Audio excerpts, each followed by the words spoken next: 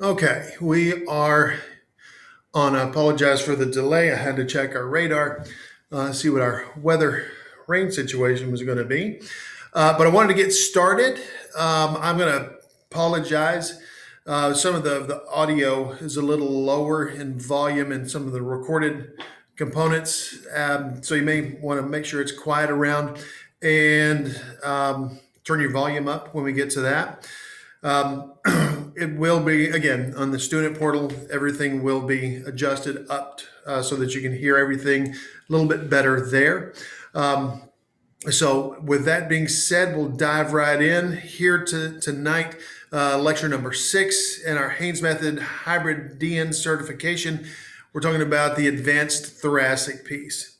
I would like to tell you that this one will be a little bit quicker, and it might be, but it depends on how many squirrels I chase, quite honestly. So let's dive right in and see where we are. All right, first off, we'll look at our posterior scapulothoracic region.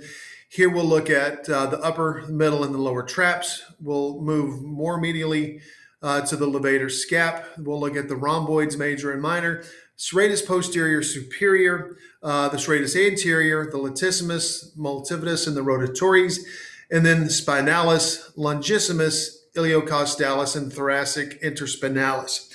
Moving to the anterior torso, here we'll look at pec major, minor, the subclavius, and then the rectus abdominis, the transversus abdominis, external and internal obliques. Then we'll move into some tendons and ligaments. We'll look at the radiant sternocostal ligaments, the costal cartilage, the anterior sternoclavicular joint ligament, the linea alba, and the inguinal ligament. Finally, we'll jump into our regional diagnosis protocols. Here we'll look at the CT junction, the scapulothoracic junction, the thoracolumbar junction, and then thoracic spine in general, and then thoracic outlet syndrome. And then perineural protocols, we'll look at our supraclavicular nerves. So we'll look at some supporting evidence. This study that came out from Valera and Calero. It's the prediction model of rhomboid major and pleura depth based on anthropometric features to decrease the risk of pneumothorax during dry needling. And so on this, their objective was to investigate if this anthropometric feature could predict the rhomboid major muscle in the pleura depth in a sample of healthy subjects to avoid risk of pneumothorax during dry needling. So the net result here, they wanted to see if they could determine what a safe depth when needling in that thoracic region would be. They looked at 59 healthy subjects with a total of 236 measurements, and they did this using ultrasonography to see the depth. And so the conclusion, well, let's see, down low. In general, inserting a maximum length of 19 millimeters is recommended to reach the deep limit of the rhomboid major, decreasing the risk of passing through the pleura. We're going to see when we get to the rhomboids, the approach that I've adopted is a little bit less specific in that depth, because we're going to take a sharp oblique angle to needle into rhomboid major and minor onto the medial border of the scapula. Here, what their conclusion identified that gender, BMI, and thorax circumference can predict both rhomboid and pleura depth, and as it was assessed with their ultrasonography in their healthy subjects.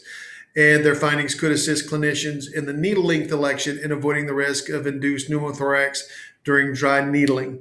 And I propose that a better solution, instead of trying to determine if you've got a proper depth going completely posterior to anterior, is again, take this oblique angle through the rhomboids towards their attachment onto the scapula itself.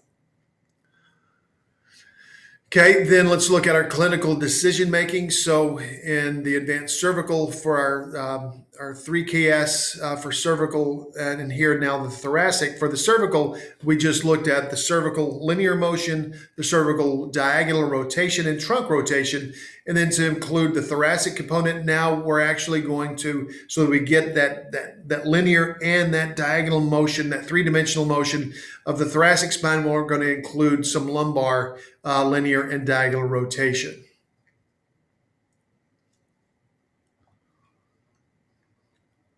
So play here.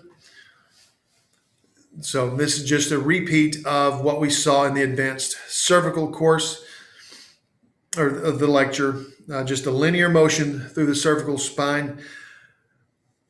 You can see as I'm doing this, I am carrying my left shoulder a little bit higher. That's a habitual problem that I have.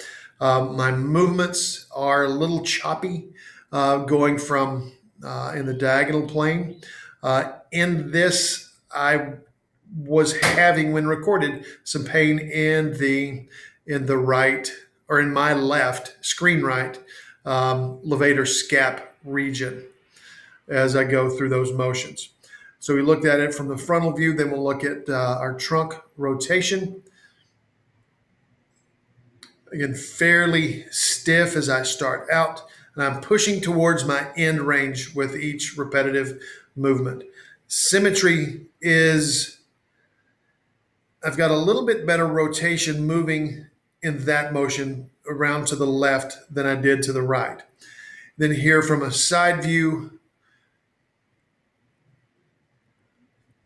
again, motion is not terrible. I could have a little bit better cervical extension. I do have some degenerative pathology in my cervical spine, and so that makes a little bit of sense about some of that limitation.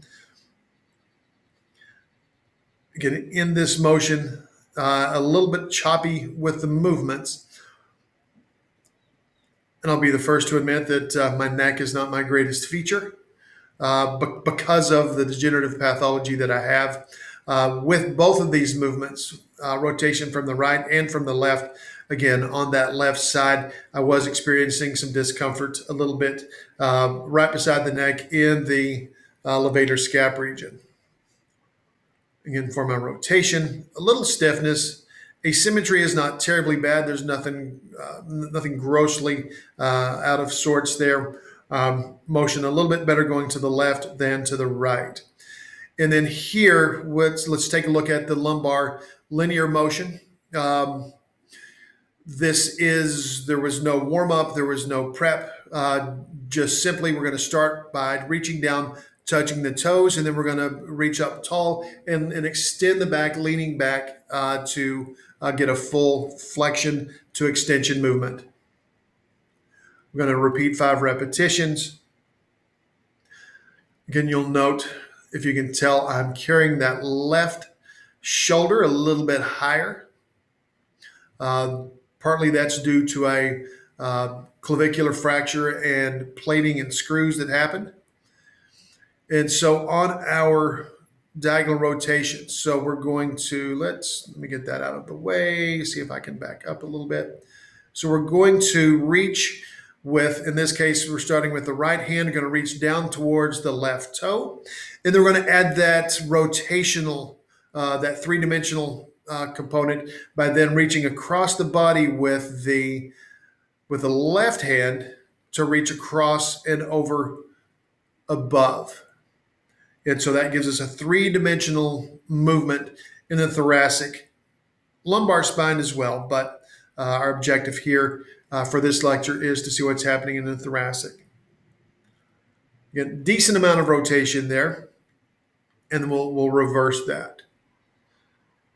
And as I warm a little bit, you'll note that I get a little bit more of that motion to the left as I'm moving through these.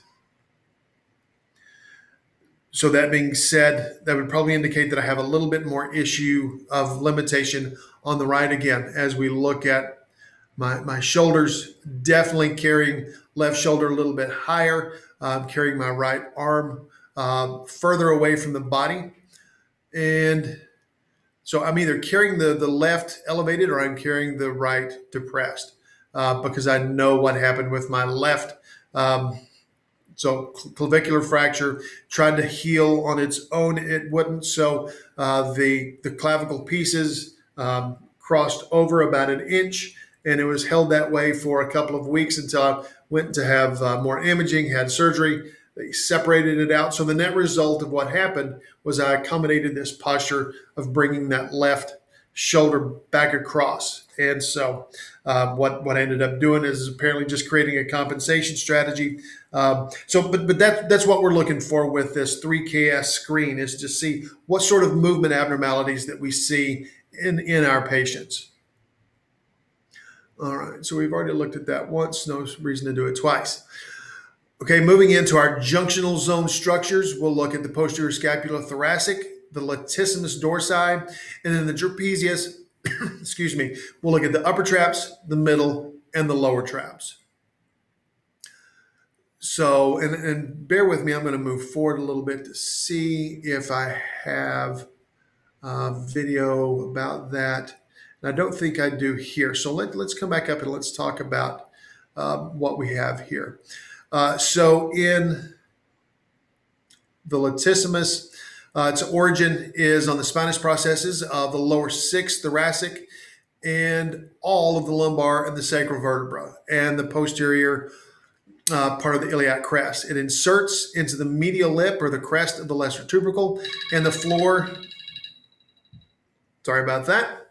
And the floor of the intertubercular groove of the humerus. Its innervation is the thoracodorsal nerve, C6, 7, and 8, and its action is extension, adduction, internal rotation of the humerus. So lots of words coming from Henry Gray, Anatomy of the Human Body from 1918. Upper trapezius, and actually this will apply to all of the trapezius, upper, middle, and lower. Its origin is the, let me move me out of the way here. Thank you. Origin, the upper nuchal line, the external occipital protuberance, the medial margin of the ligamentum nuchae, and then the spinous process of C7 to T2, and the related supraspinous ligaments. Okay, so this is just upper trapezius. The insertion is into the superior edge of the crest of the spine of the scapula, the acromion, and the posterior border of the lateral third of the clavicle. So insertion is the full insertion of the entire trapezius. Innervation here, the motor is the spinal part of the accessory nerve. Sensory comes from the anterior branches of C3 and 4. The upper trap, it's a powerful elevator of the scapula. It's a rotator of the scapula during abduction of the humerus above horizontal. And the middle fibers retract the scapula. The lower fibers depress the scapula. Again, more information from Henry Gray. Middle trapezius. Let's see, the upper nuchal line, external occipital protuberance, still with the spinous process C7 down to T2. So here we're going to take this spinous process attachment on down to about C. If this is C3, 4, so 5, getting closer to 6. Its insertion, again, the superior edge of the crest of the spine of the scapula, the acromion, and then the posterior border of the lateral third of the clavicle anteriorly. Again, same innervation, same action.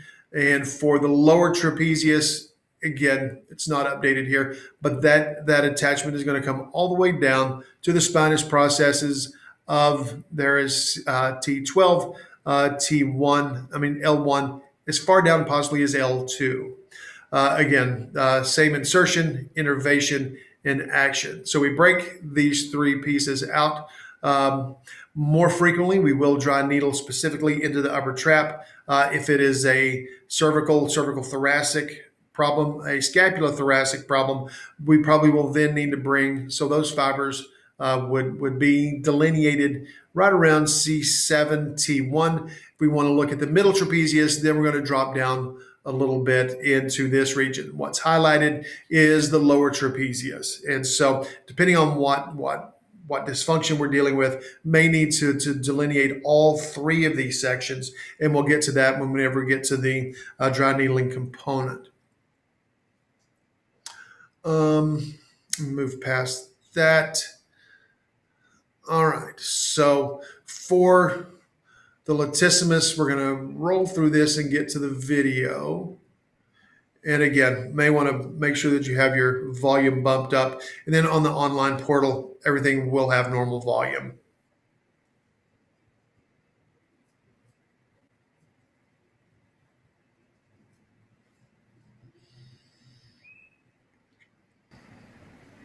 For the latissimus, patient's going to be in the prone position. We're going to use a needle of 30 to 40 millimeters.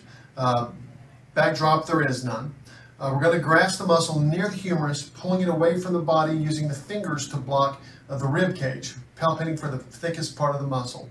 We're going to needle posterior to anterior, medial to lateral, parallel with the rib cage, using the fingers to determine appropriate depth.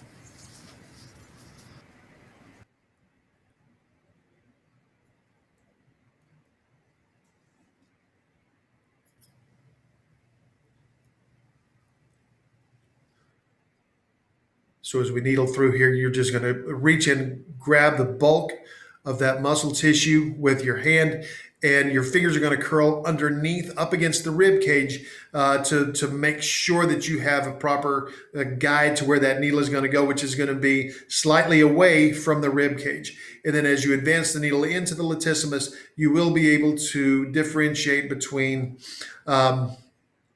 or determine proper depth with the use of your fingers as the backdrop.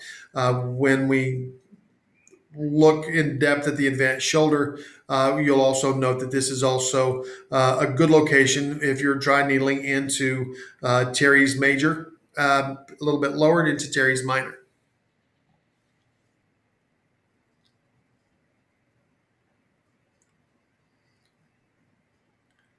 Very good. All right, we'll look at the upper trapezius and we'll roll through the description in this next video. Play that.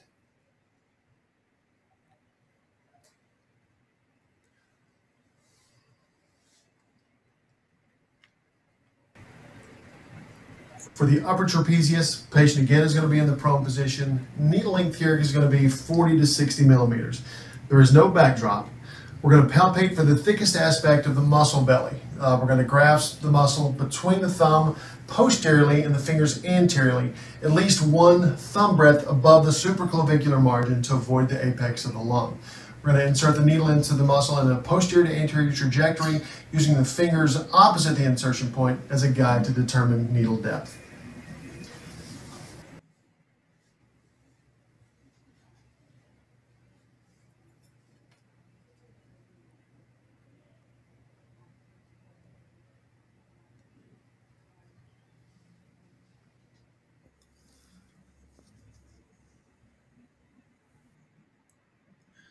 Good for the upper trap. So we're taking a posterior to anterior approach. As this needle advances, it's going to be from the posterior aspect. We're going to go from inferior on the posterior side, excuse me, as it as it passes through the upper trapezius. Then we're going to angle that a little bit superior on the anterior aspect, and quite honestly, just to make sure that we clear any of the lung field as it's sitting close to that first rib.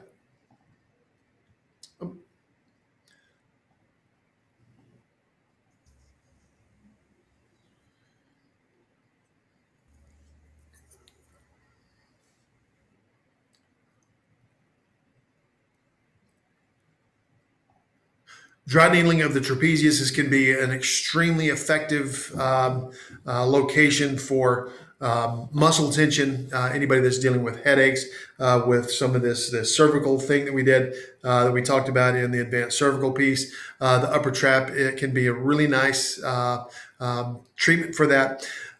We frequently find, because we carry so much neuromuscular tension in the upper trapezius, that it does at times tend to be have a little bit more discomfort when passing the needle through that tissue. You might want to advise your patient of that, but most people get a really good improvement with their symptoms after dry needling there.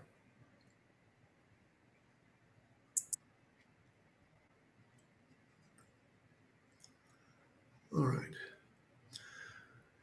And then for the middle trapezius, again, all of this is done in the prone position. Get that get started right there.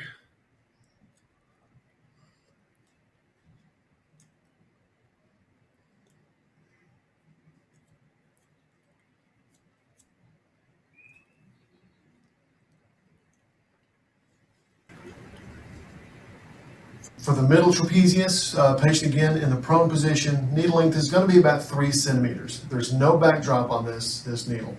We're going to use a pincher or a lumbrical grip medially and slightly superior to the root of the spine of the scapula to bunch up the fibers of the middle trapezius.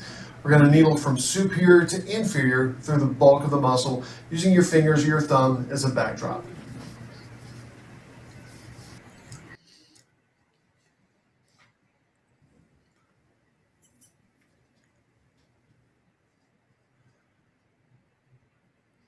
And needle is we're going to run across the rib cage so that we don't move into that. We're just going to bunch that tissue together, kind of bulk it up, and then just going to slide that needle through or thread it through that middle trapezius.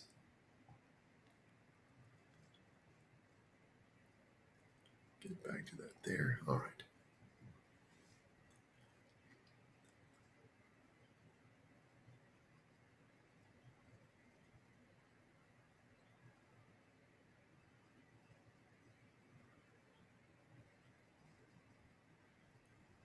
In this case, I would probably choose to hold on to that tissue because of the location of the terminal end or the point of the needle. I can't guarantee that the patient, the subject, won't do some movement because it's laying basically across the rib cage.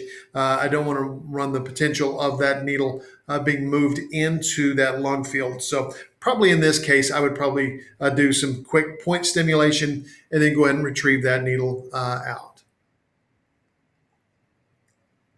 And then finally moving into the lower trapezius.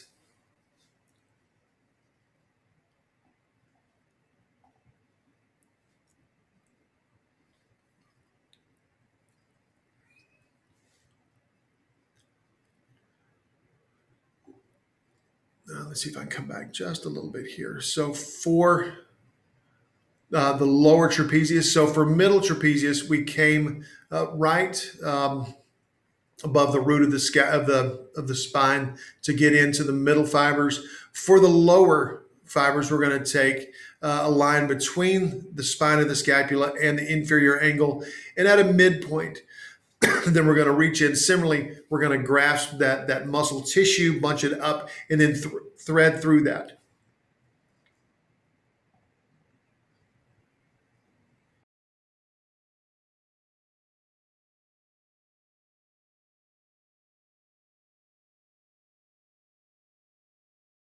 For the lower trapezius, a patient again is going to be in the prone position. Needle length is about 3 centimeters. There is no backdrop. We're going to use a pincher or a lumbrical grip midway between the root of the spine of the scapula and the inferior angle to bunch up the fibers of the lower trapezius. We're going to needle from superior to inferior directly into the muscle, or lateral to medial, threading through the bulk of the muscle using your fingers or the thumb as a backdrop.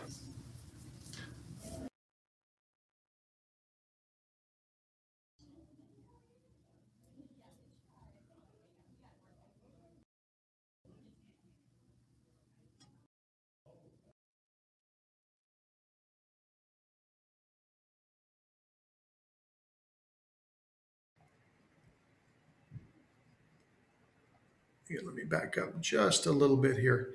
So here I'm just going to palpate the spine of the scapula, the inferior angle, find that midpoint, bunch those tissues up of the lower trapezius, and then advance the needle threading through that using my fingers as my backdrop to guarantee that my needle is not moving and oriented into the lung field. So there we have upper, middle, lower trapezius.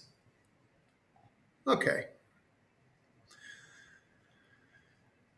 So moving into the junctional zone structures of levator scap, rhomboid major and minor, serratus posterior, superior, and the serratus anterior.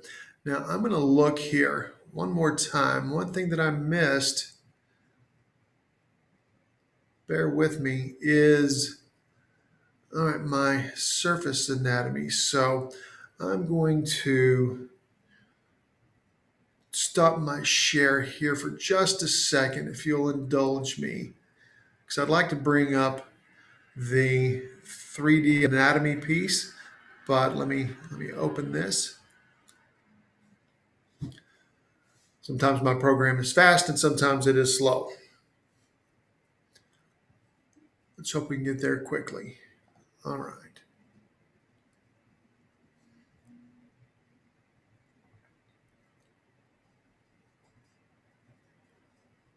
I'm going to get through here. And actually, let me come back to you, and I'm going to share my screen.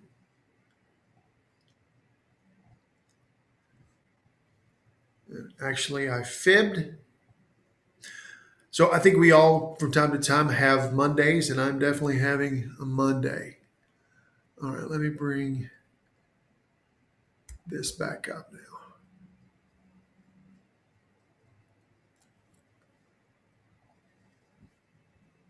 All right. I will make sure I should be sharing fine muted. Okay, good.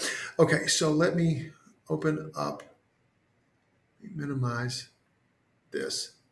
All right, into my library.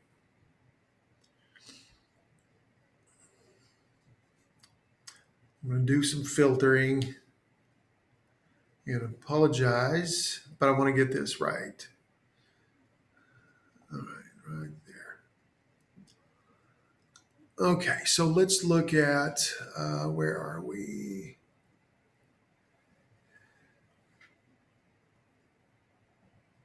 How are we looking here?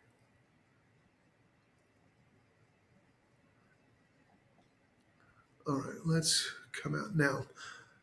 Again, one more piece of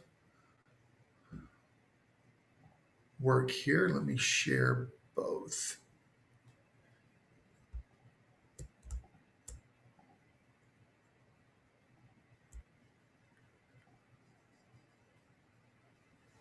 Okay, it's going to have a hard time doing both apparently.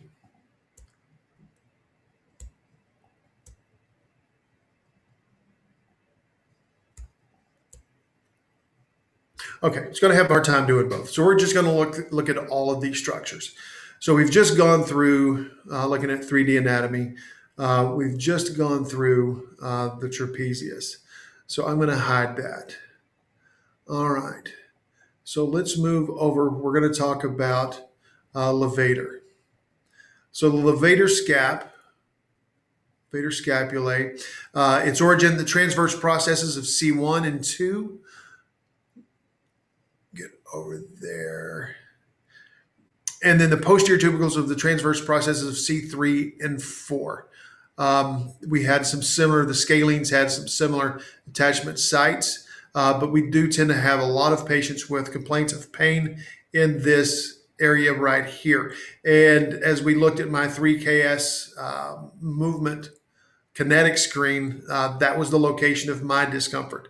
Clinically, we find that if we ignore the levator scap, then we're going to miss out on a really important structure for improving cervical motion, decreasing pain. So let's look at its insertion, superior angle of the scapula, and then the medial border of the scapula superior to the spine of the scapula. Its action is elevation and downward rotating the shoulder girdle. It's innervated by the anterior rami of the third and fourth cervical nerves. Okay, so I'm going to hide that, get that out of the way. Let's look at, just in order here, the rhomboids. So here, rhomboid minor. Its origin is the nuchal ligament, the spinous processes of C7. Matter of fact, let me get rid of that trap as well. All right. So C7 to T1 vertebra. So its origin right here. And then its insertion is into the medial border of the scapula, adjacent to the spine of the scapula. So we'll drop distally and look at rhomboid major. Here, it's the origin spinous process of T2 all the way to T5. So we have minor from C1, T2, and then T2 down to C5 for major. Its insertion is the medial border of the scapula inferior to the spine of the scapula. So that tells us if we want to effect a change into its insertion, which is what we're going to do, then we're going to use the spine of the scapula as our landmark. And as we needle this, we're going to needle into this tissue right here. Alternatively, we could try to needle towards the spinous process in this area. And truly, if we really want to make sure we get good penetration into it, we can always needle 1 finger breadth lateral to the spinous process into the muscle here, anywhere from C7 down to T5. Okay, so let's hide that and that as well. And since we're in the area, we've already talked about latissimus and its structure and its anatomy. Let's look up a little bit higher at serratus posterior superior. Its origin is the nuchal ligament, the spinous process of C7 down to T3. So it shares a similar footprint to rhomboid minor and then some of the superior aspect of rhomboid major as far as its origin. Its insertion is to the external surface of the 2nd to the 5th ribs. So it's basically is attaching the spinous process of these regions over to the ribs. Action, it elevates the ribs at their costovertebral joint. How often is this muscle involved with significant pathology? That's debatable. However, if we're dealing with pain in this area, it's important for us to know that if we, from C7 on down to T3, we'll be needling through serratus posterior superior. Okay, let's go ahead and hide that. And I'm going to switch my share here again. Back to this.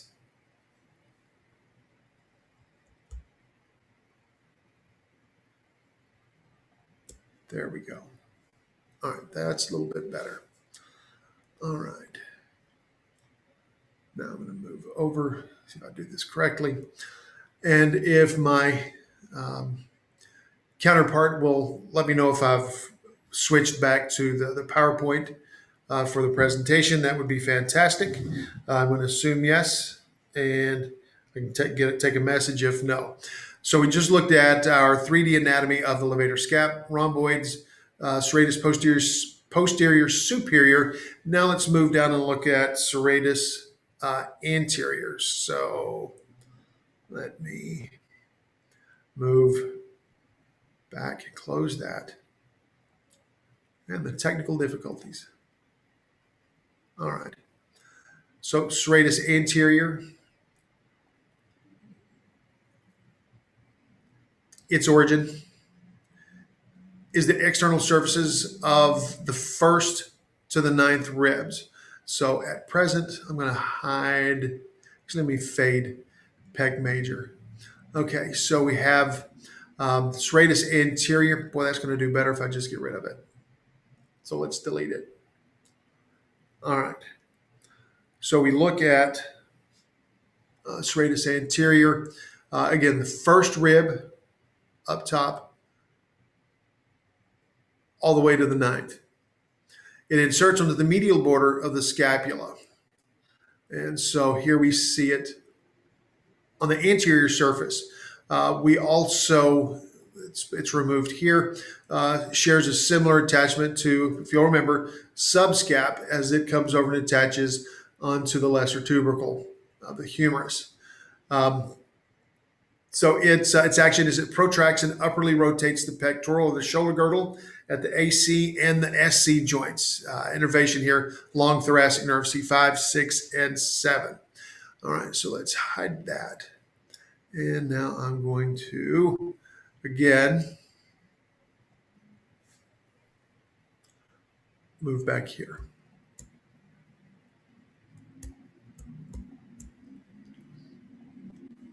All right.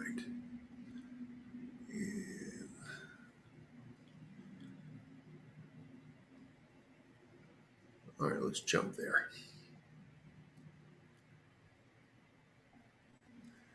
One more time. Okay. So we've talked about the anatomy of these muscles. Let's move into our junctional zones. Our surface anatomy, we've basically in the thoracic spine, we've already covered our surface anatomy for the scapula and the posterior aspect in the introductory lectures. So let's move into the treatment piece. As we move a little bit here, I'll pause right there. I guess I'm going to move here instead. I'll pause once we start playing. Again, volume is going to be a little decreased. It'll be improved on the next, on the student portal. So here, let me pause and go back. So patient's hand is going to be behind their back. We're going to use a pincer grip, grasp the musculature at the superior angle of the scapula. We're going to needle through the attachment onto that superior angle from an inferior medial to a superior lateral direction along the plane of the rib cage using our fingers as a backdrop. All right, so let's continue here. For the levator scapulae, the patient is in the prone position, hand behind back. Knee length is about 3 centimeters. There is no backdrop. With the patient's hand behind the back, we're going to use that pincer grip to grasp the musculature at the superior angle of the scapula. We're going to needle through the attachment onto the scapula from an inferior medial to a superior lateral direction along the plane of the rib cage using your fingers as a backdrop.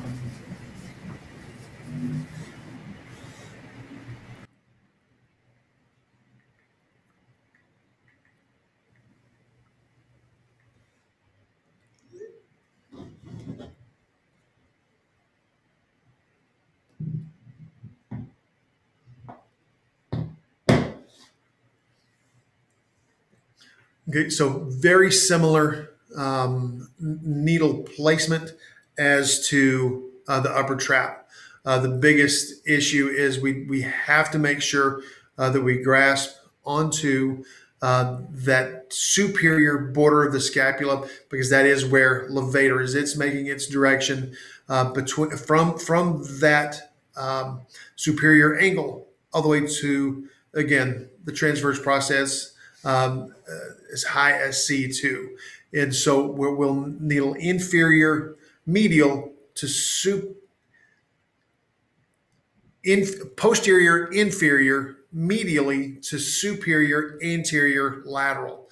So just the same angle there of the guide tube. Again, my fingers are the backdrop. Again, clinically, the levator scap gives us lots of improvement in symptom relief. Okay, moving into the rhomboid major. We'll move into the video segment and pause and talk about that briefly.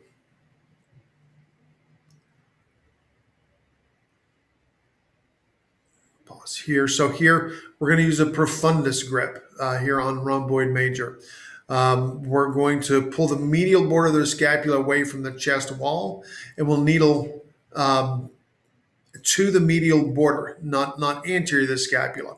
If you do move anterior, you're still going to catch rhomboid major, but we want to hit right along that surface right there. It's very thin, and so it takes a little experience and repetition to consistently hit that piece.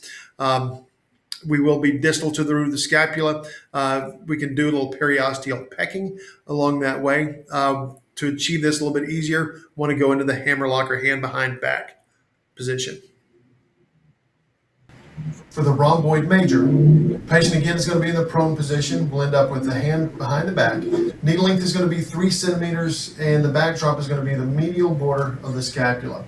So with the patient's hand behind their back, we use a profundus grip to pull the medial border of the scapula away from the chest wall, and we're going to needle to the medial border, not anterior to the scapula, distal to the root of the scapula with periosteal pecking if necessary.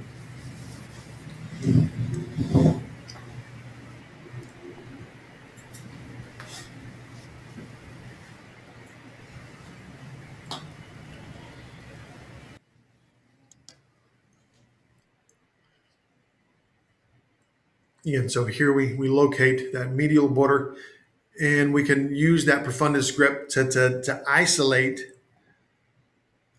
our target location, which is going to be distal to the spine of the scapula. And then our goal is just to land right, go right through rhomboid major onto the medial border of the spine of the scapula.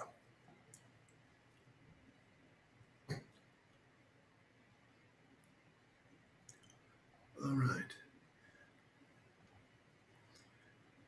So we'll move on to rhomboid minor. Let me back up a little bit. Okay, so here again, the hammerlock or the hand behind the back position. We're going to again use that same approach. Our biggest difference is our location. We're going to be at the root of the scapula in order to target rhomboid minor.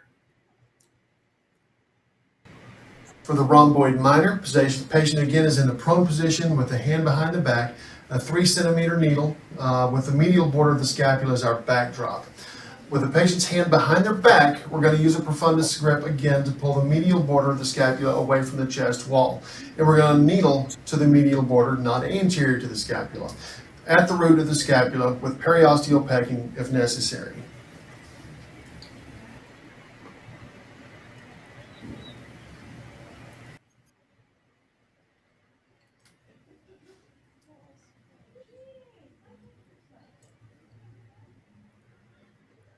Again, same approach as with rhomboid major. We're just going to go to the root of the spine of the scapula to target rhomboid minor.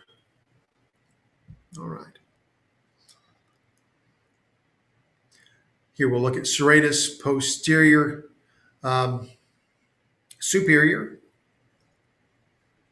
And let me see if I can go back to that. Okay. So here we're going to identify the spinous process of C2 down to T3.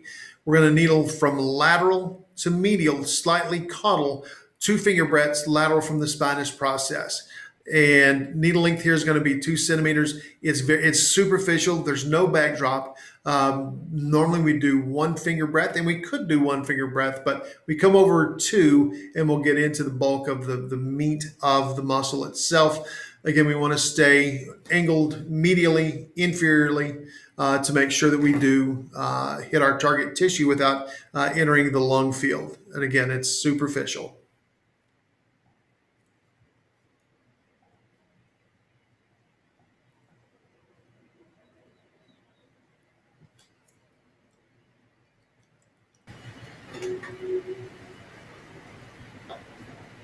For the serratus posterior superior, patient again is going to be in the prone position.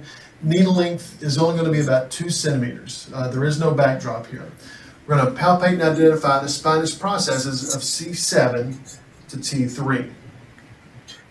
We're going to needle from lateral to medial, slightly caudal, 2 finger breadths lateral from the spinous process. This is a superficial muscle and there is no backdrop.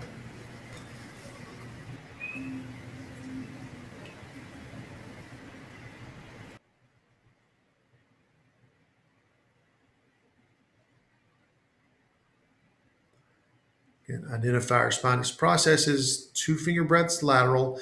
We're going to needle medial and inferior or caudal with 2 centimeters, so we'll leave a significant portion of that shaft of that needle exposed. Okay, and then serratus anterior. So here we will see, let me come back. For serratus anterior, 2 locations, on posterior and then onto the rib cage itself. For the posterior aspect, again, the patient will be in the prone position. Using a profundus grip, we're going to pull the medial border of the scapula away from the chest wall and needle to the anterior surface of the scapula. Here we actually will be the hand behind the back, the hammerlock position to get there. Alternatively, it can also be needled directly onto the lateral ribs at the origin of the muscle. And in all bold letters or all caps, do not attempt if you cannot palpate the borders of the ribs and needle only 1 centimeter. So this definitely I wouldn't recommend until lots of experience, lots of practice. Again, our enemy is pneumothorax needling into that lung field. A thin body type should be much easier to palpate onto the rib, which is where that needle placement would go. However, I caution against doing that until you get much more comfortable with appropriate needle depth. Again, here, if you can use a longer needle, but you only want to advance it 1 centimeter.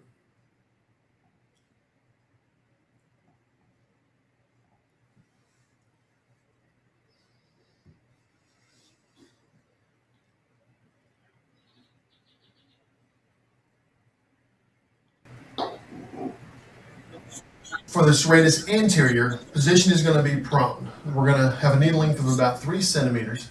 It could be a little bit more on this approach. Backdrop is going to be the anterior surface of the scapula.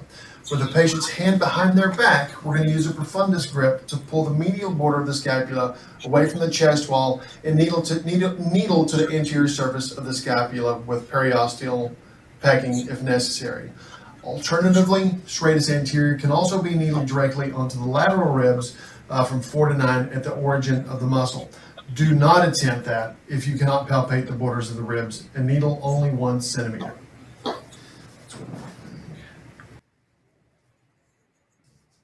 And so we'll just pull that scapula away from the body, make it easier to gain access to the anterior surface of the scapula, and you should be able to advance it away from the rib cage and land on the anterior surface of the scapula.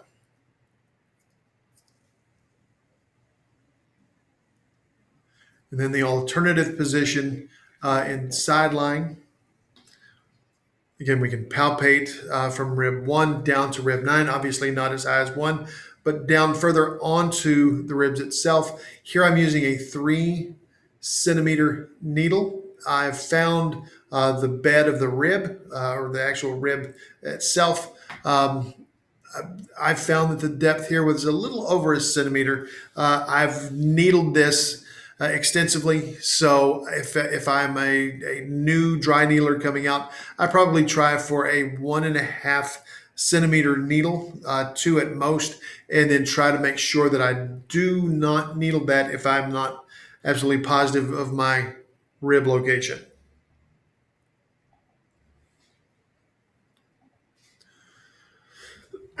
Okay, moving on to our spinal structures. Here we'll look at the multifidus, the rotatories, the spinalis, longissimus, iliocostalis, and the thoracic interspinalis. Okay, so we'll look at, and I'm going to go ahead and move down to see if I included the 3D approach or if my thought today was to do this live, which it was. So let's take a moment and change my share here over to complete anatomy. Again, all of the 3D anatomy images that I use are from the Excelsior company with their complete anatomy platform. I really like it. It's user friendly. There are lots of them out there. Use whichever one that you want. I do highly recommend using the 3D anatomy application for learning more anatomy for dry needling. So again, let's start with the iliocostalis. Here is the lumborum piece that we looked at previously. So I'm going to go ahead. I think I can hide that without getting rid of the rest. Yes. So in the thoracic spine, we have the iliocostalis thoracis. And so here we can see our origin is the angle of the 7th to the 12th ribs. And so it's got this attachment anteriorly. And so its insertion is the angles of the 1st to the 6th ribs. So here are our insertions and our origins a little distally. Its action extends and laterally flexes the trunk. It's innervated by the lateral branches of the posterior rami of the thoracic nerves. So we see it comes all the way to the 1st rib. Now we're going to, let me fade that. And then let's look at the next muscle here. The iliocostalis coli or cervicis. I prefer cervicis, but call it what you want. This muscle, its origin is the angles of the third to the sixth ribs, and its insertion is the posterior tubercles of the transverse processes of C4, 5, and 6. So again, advanced cervical, we had looked at our, move that back, our scalenes on the lateral aspect of the neck on the articular pillar. And so that is the attachment site there. I will fade that and look one more here at, let's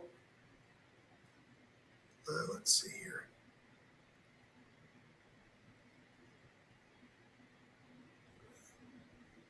I may have to get rid of it. All right, I'm going to hide that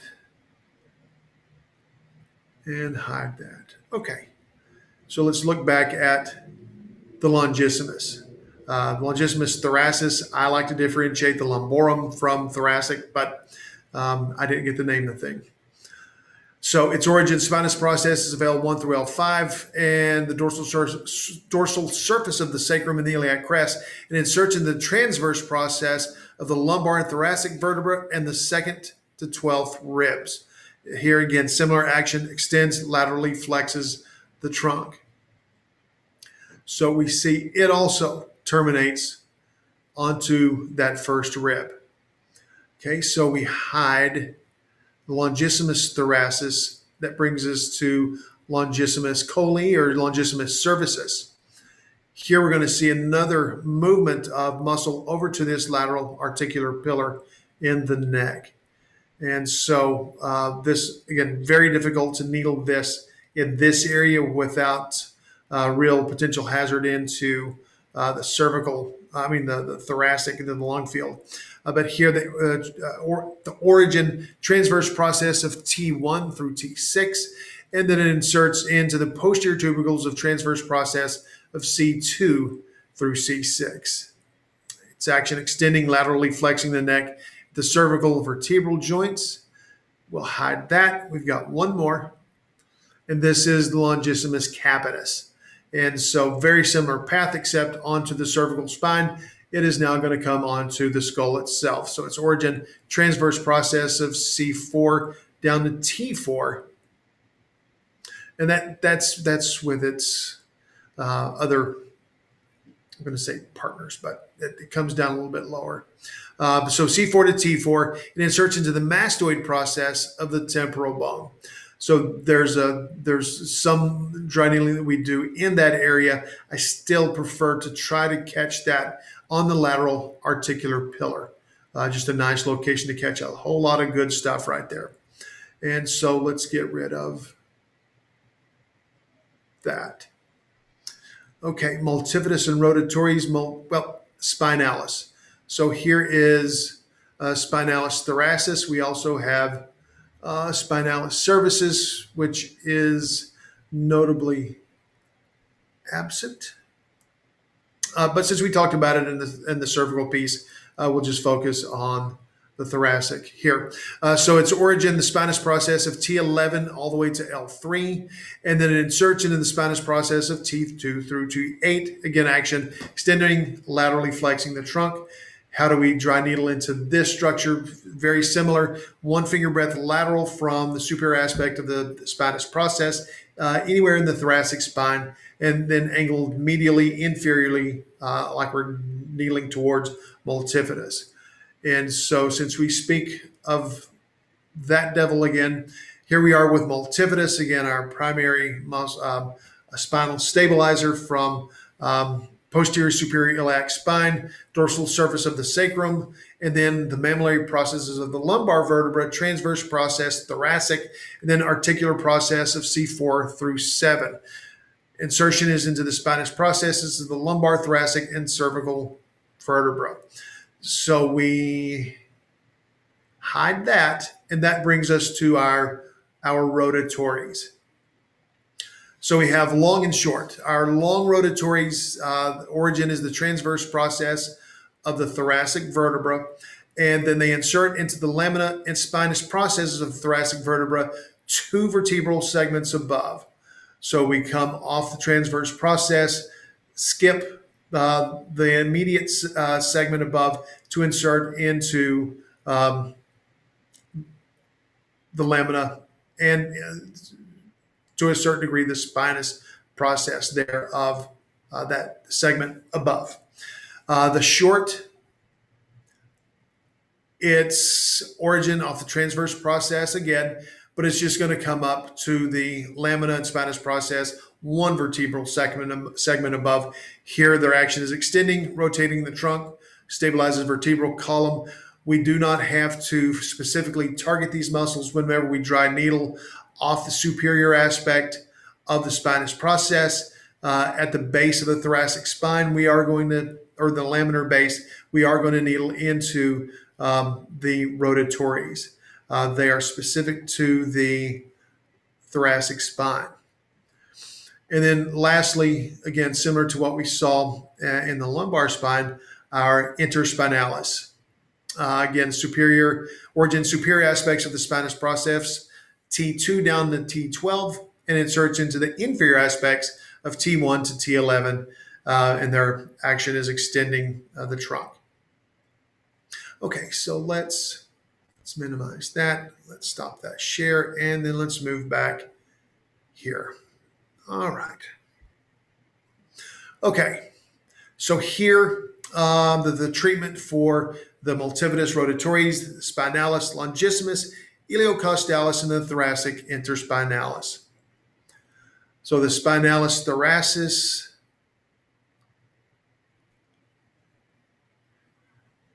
the multifidus, and the rotatories. So here we're going to use the spinous process of T7 is our target. That's going to be a nice location where we can catch all of the musculature here. 1 finger breadth lateral, superior aspect. It's going to be at the level of the inferior angle of the scapula. We're going to go posterior to anterior down to the lamina.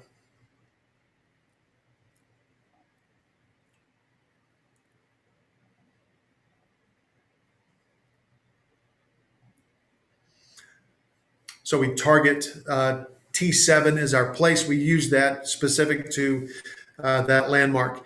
It can, however, be needled anywhere in the thoracic spine in that same process. For the thoracic spinalis, the rotatories and the multifidus, the patient's going to be in the prone position. Needle length is going to be 20 to 40 millimeters. Backdrop here is going to be the thoracic lamina. Precautions here, the lung field, the medial branch, the posterior ramus of T6 and T7, anterior ramus of T8, 8th posterior intercostal artery in the vein. We're going to palpate for the spinous process of T7 at the level of the inferior angle of the scapula. Needle placement is 1 finger breadth lateral from the spinous process. Angulation at 15 to 20 degrees caudal and medial. So again, we find our inferior angle, find the spinous process, 1 finger breadth lateral to that superior aspect, inferior, medial, 15 to 20 degree angulation to land down on the lamina.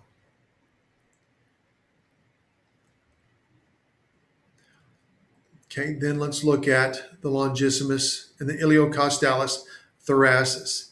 Here we're going to find a let me go back, very similar location, spinous process of T7.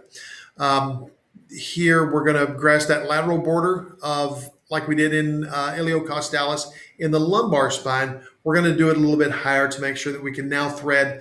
As you see, longissimus has now migrated a little bit more lateral. So as we dry needle into the multifidus in the thoracic spine, we no longer are going to hit longissimus. We're just going to drop into, through the upper trap or the lower trap. In this level, maybe we might catch some lats, but we're going to then land there. But we're going to miss longissimus. So as we do this profundus grip to identify the lateral border of iliocostalis, then we will needle, give or take, about a 50 to 60 degree medial and a 15 to 20 degree caudal angulation, each plane perpendicular to the skin, to possibly contact the base of the spinous process. You definitely want it to be directed there. Whether or not you land on the spinous process is not necessary. You just want to get through that muscle bulk. Interestingly, it's hard to see here, but this is basically at the angle of the rib. And so as we come off of this area and move further medial, then we'll be a little bit more clear of the potential to hit the lung field. We're still looking for the spinous process. So I say 50 to 60 degrees with a short needle, 30 to 40 millimeters. We want to make sure that we, at a minimum, are either hitting nothing or the most lateral piece would be the lamina of the thoracic vertebra.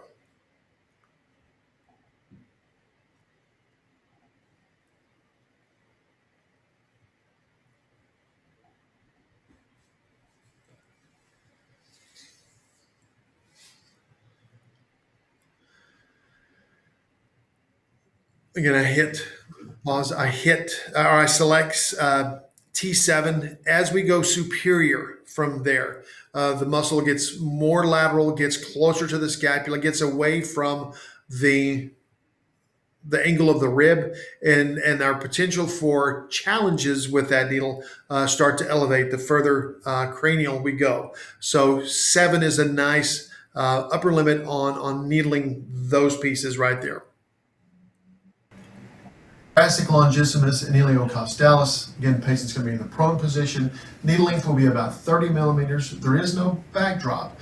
We're going to grasp the lateral border of the rectus spinae group with a profundus grip. We're going to apply firm pressure, splay the index and middle finger. We're going to needle 3 to 4 finger breadths lateral to the spinous process of T7 with a 50 to 60 degree medial and a 15 to 20 degree caudal angulation in each plane perpendicular to the skin surface or relative orientation of the vertebral lamina with no backdrop.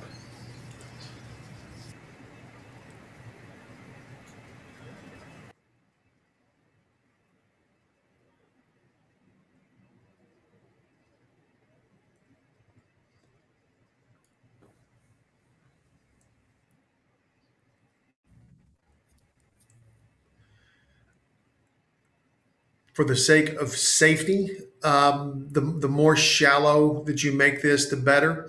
As you get more skilled with the application, it does get a little bit more possibly therapeutic in iliocostalis longissimus as you angle towards the spinous process or the more anterior aspect of the spinous process approaching the lamina itself.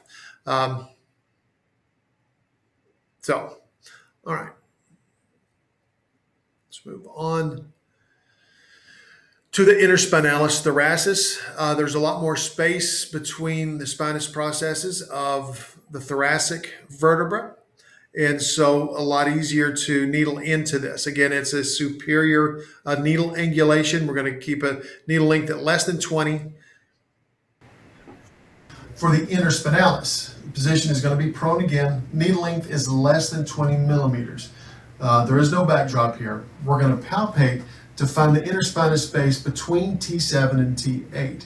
When dealing with the spine, this will be the only time that you will have a superior needle angulation. Here it's going to be 15 to 20 degrees anterior, superior, perpendicular to the skin surface. Again, caution for the depth, less than 20 millimeters to avoid the spinal canal.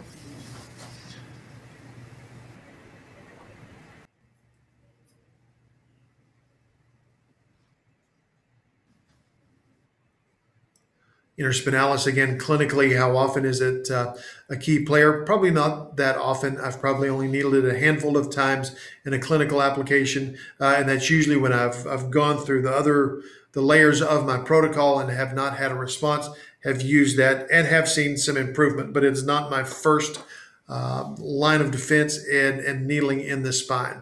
If there's some lateral symptoms going on, definitely I'm going to deal with the other structures before I go for this. but it is there in the event that we're just not seeing the results that we're anticipating. Okay, so moving on to the anterior torso, here we'll look at pec major, pec minor, subclavius, and then rectus abdominis, and then the transversus abdominis, and the internal and external obliques. So here, let me come to complete anatomy. All right, so let's move anterior. And let's talk pec major, which we've looked at in previous material, but its origin, the anterior aspects, the medial half of the clavicle, the manubrium, and the body of the sternum, and the superior 6 costal cartilage. It inserts into the crest of the greater tubercle of the humerus. Okay, just a little bit further, we find deltoid. If you recall, latissimus comes up and attaches anterior to pec major. Clavicular fibers and sternal fibers. There are times, so in a moment we're going to dry needle this thing right here, very similar to latissimus. We're going to reach in, grab that muscle, and needle through that muscle fiber. Occasionally we do find that we need to get more into the inferior or the sternal fibers as they course this way. But as a good general rule, we're going to needle right here. We move over to pec minor. So on pec minor, origin, the anterior ends of the 3rd, 4th, and 5th ribs. And then its insertion, we'll look here, is into the coracoid process of the scapula. And notably, it is on the medial surface of the coracoid. So when you're palpating your patient and looking for landmarks, if there's say a shoulder problem going on, this coracoid process is going to be tender. It is a challenge or tender to palpate in an asymptomatic person at times. But if we want to, and we'll talk about how to needle it, important to note that it's off of the medial aspect, not on the edge or the anterior piece of the acromion itself. Its action, it protracts and downwardly rotates the shoulder girdle, and it's innervated by the median lateral pectoral nerves. So we move into the rectus abdominis, which is absent. Let's move this out of the way. We need the rectus abdominis.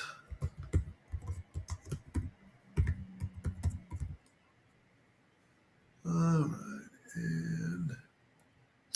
right, let me hide that. Okay, so let me hide that. Well, let's start laterally with the obliques. So external oblique, its origin, the external surfaces and inferior borders of the 5th to the 12th ribs. So interestingly, here we have the serratus anterior. And you'll notice a very close similarity to where serratus anterior ends and the external abdominal oblique ends. It inserts into the anterior superior iliac spine, down the inguinal ligament, into the pubic crest, the pubic tubercle, and then ultimately into the linea alba. Okay, we look at our internal oblique. Here our origin is the thoracolumbar fascia, which for some reason is hidden. Anyway, the thoracolumbar fascia that sits in this area. Also the iliac crest and the inguinal ligament. Okay, so right, this entire crest at the ilium. It inserts into the inferior margins of the 10th to the 12th ribs, the adjacent costal cartilage, the linea alba, and the pecten pubis. So we have both of these structures terminating into the linea alba, which we will talk about just a little bit later. I'm going to hide that to bring us to, let's go ahead and let me do rectus abdominis next. I'm going to fade the transversus abdominis so that we see the fibers of rectus abdominis. Yes, from time to time, we do have patients with abdominal midline discomfort. These segments can actually have low-grade spasm, muscle tension, neuromuscular dysfunction, and so these are needleable.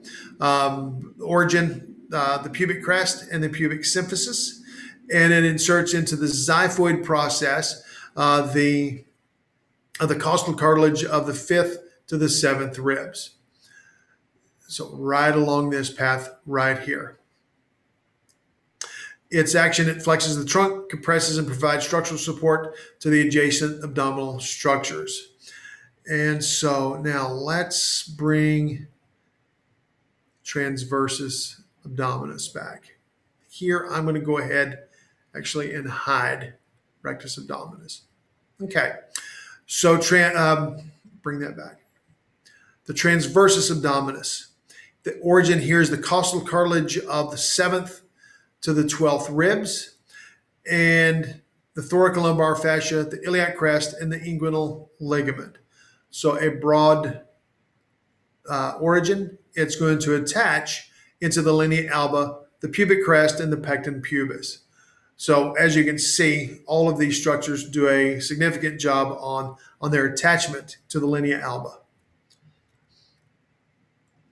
All right, and so we have one more, the subclavius.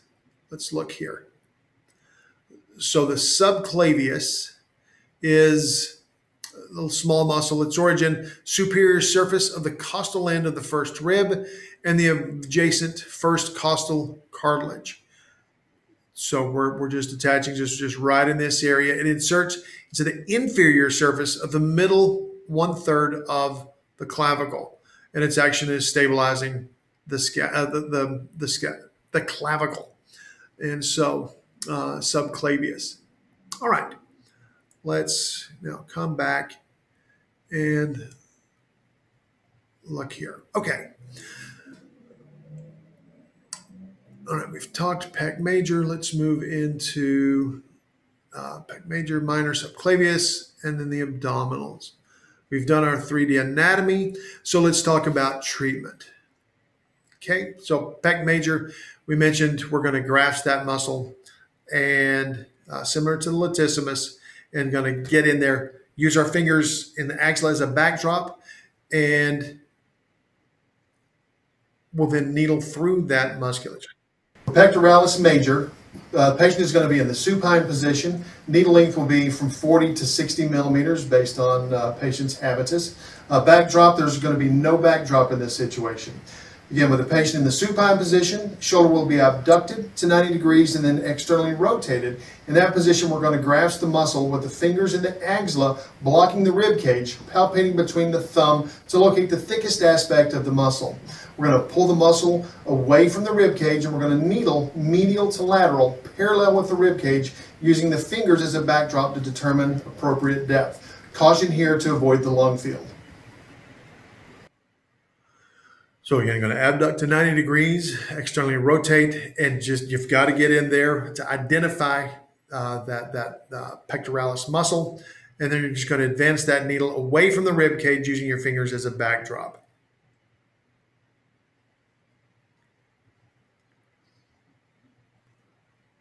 Okay, and then for pectoralis minor. All right, I'm going to come back to this screen. All right, so 3 potential needle locations. The first one at the tenoosseous junction, just medial to the coracoid process. So if you can palpate, let me move that a little bit.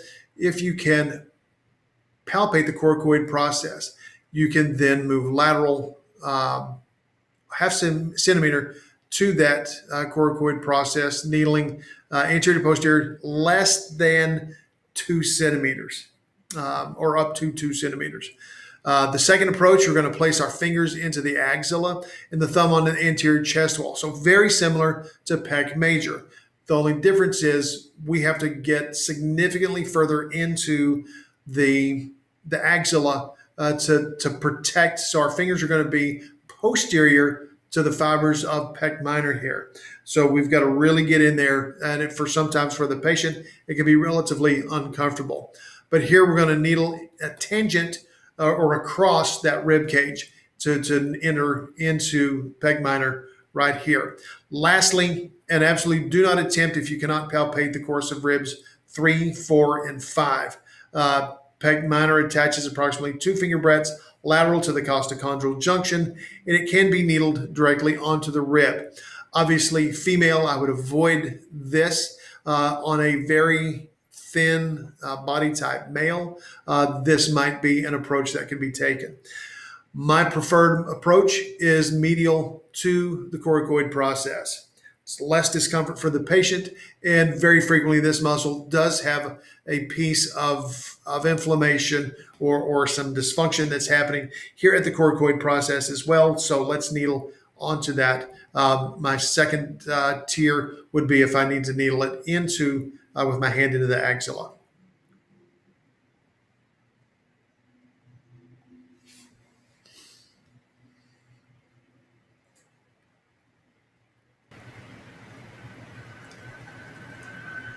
For pectoralis minor, patient again is going to be in the supine position.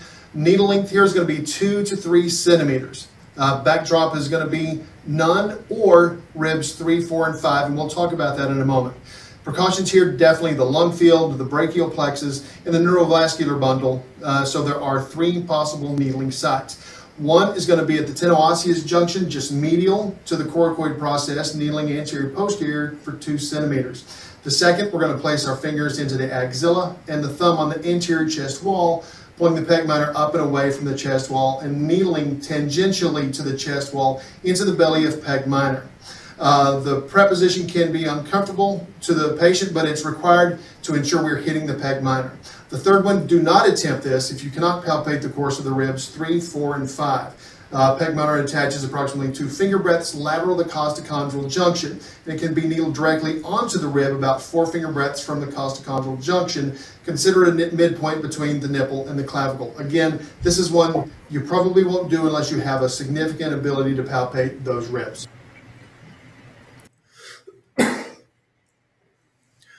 So our first approach will actually be our second. Here we're going to get deep into the axilla to separate the fibers of pec minor away from the chest wall. We'll needle through that tissue. So here we will get pec major and pec minor simultaneously. Our first approach is off of the coracoid. So I identify that coracoid and then drop about a ½ centimeter medially, and then we're going to needle anterior to posterior about 2 centimeters to land into that tenoosseous junction.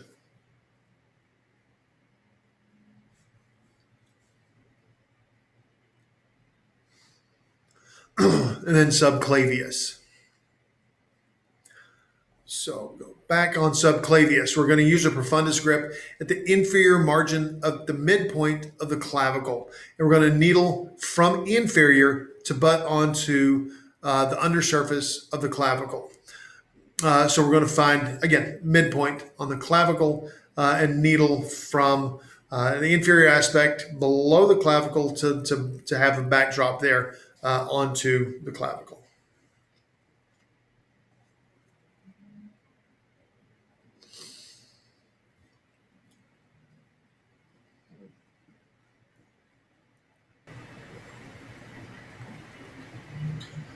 For the subclavius, the patient again is going to be in the supine position. Needle length will be 2 to 3 centimeters at most. The backdrop here is going to be the undersurface of the clavicle.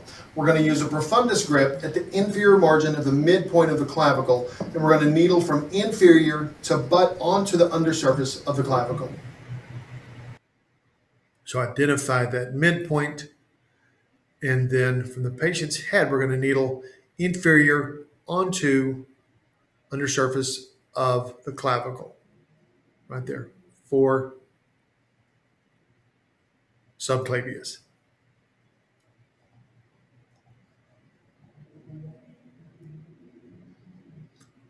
Right, and then onto rectus abdominis.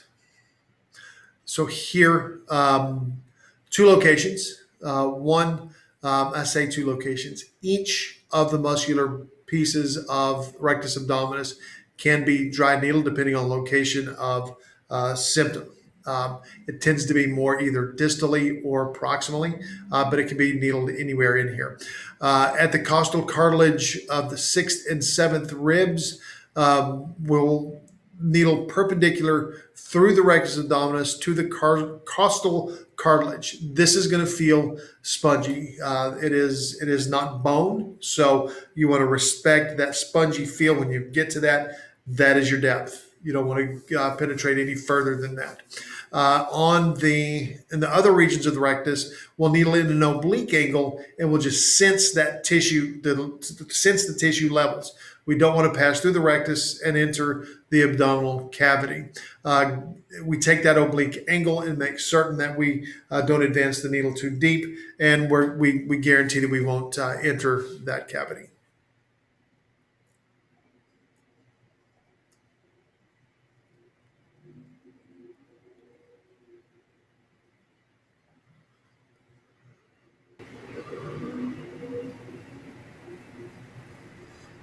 For the rectus abdominis, the patient is obviously going to be in the supine position. Here, our needle length is going to be 2 to 3 centimeters.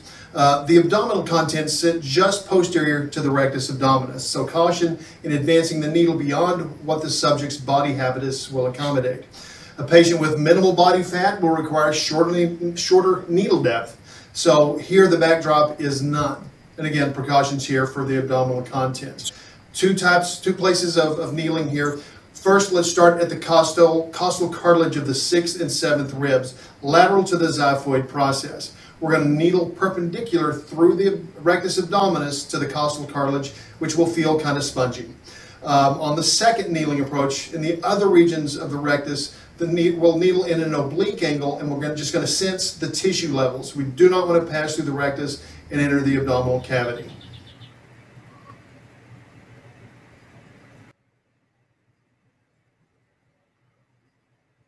So we'll move away from the xiphoid to locate the 6th, 7th costal cartilage and needle down to that until we sense that spongy feeling. And the rest of the abdominal rectus abdominis, again, you can see we're going to take a rather oblique angle into that tissue. You can actually use a little point stem to ascertain and make sure that you're into the target tissue.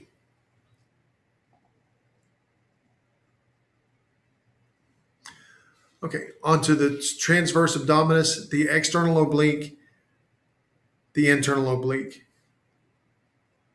and the transverse abdominis. Okay, so these will all be needled in a single location. We're going to place our patient in the side-lying position. We're going to use a grip to bunch up the muscle tissue on the lateral aspect, and we're going to needle through that tissue. For the transverse abdominis, the external obliques and the internal obliques, we're going to needle those all as a single unit. Here, your patient can either be in the supine position. I prefer the side-lying position.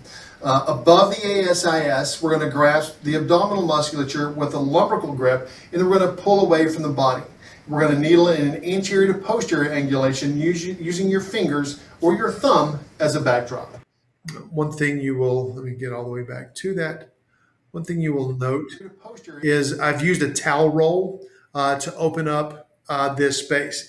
Now, I could have used it even, this is a thin model that we have. I could have used even a larger pillow to really arch and open up, get some side bend there in the lumbar spine. So we have a little bit more location to grasp those muscles. Angulation using your fingers or your thumb as a backdrop.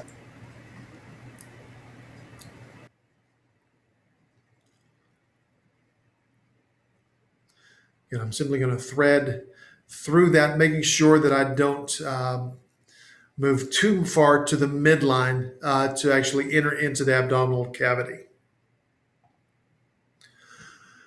Okay, moving on to the tendons and ligaments. Here we'll look at the radiate sternocostal ligaments, the costal cartilage, anterior SC joint ligament, the linea alba, and the inguinal ligament. So for the radiate sternocostal ligaments, its proximal attachment, the surfaces of the medial ends of the costal cartilages, and the distal attachment is onto the sternal surface. For dry needling here, we'll discuss that when we get to. I should have make certain I'm not lying. I am not. Okay, so for our come to it. Okay, come on now. So here we're going to palpate along the lateral area of the sternum, and we're going to appreciate the bump at each of the sternocostal notches. Needling will be anterior to posterior onto the sternum, 1 finger breadth medial to the sternocostal bump.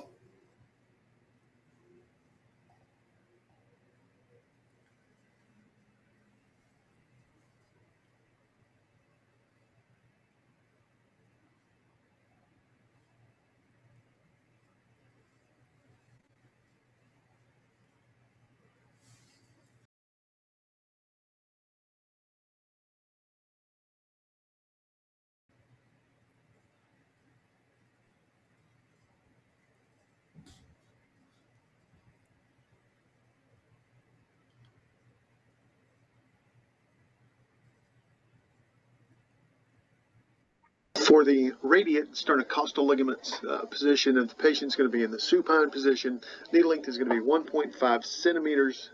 Backdrop is going to be down to the sternum. Precautions here: the anterior cutaneous branch of the anterior ramus of the segmental nerves, the perforating branches of the internal thoracic artery and internal thoracic vein, as well as the lung field. Here we're going to palpate along the lateral border of the sternum to appreciate the bump at each of the sternocostal notches. Needling will be in the anterior to posterior direction onto the sternum, 1 finger breadth medial to the sternocostal bump.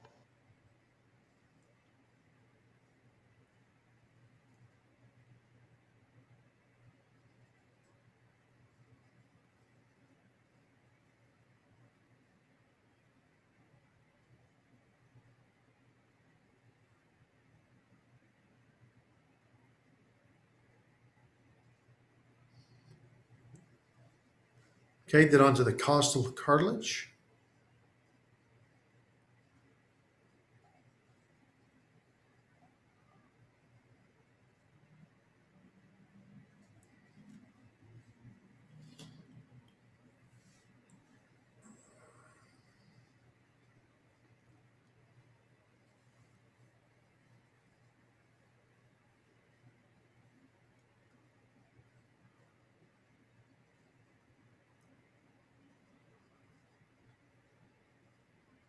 The costal cartilage here, the patient's going to be in the supine position. Needle length is 1.5 centimeters, and the backdrop is the costal cartilage, and you do not want to go deeper than that. Precautions: the anterior cutaneous branch of the anterior ramus of the segmental nerves, the perforating branches of the internal thoracic artery and the internal thoracic vein, as well as the lung field. Here we're going to palpate the costochondral bump at the notch. We're going to move laterally, 1 finger breadth, where we'll bracket the costal cartilage with the fingers butted up against it.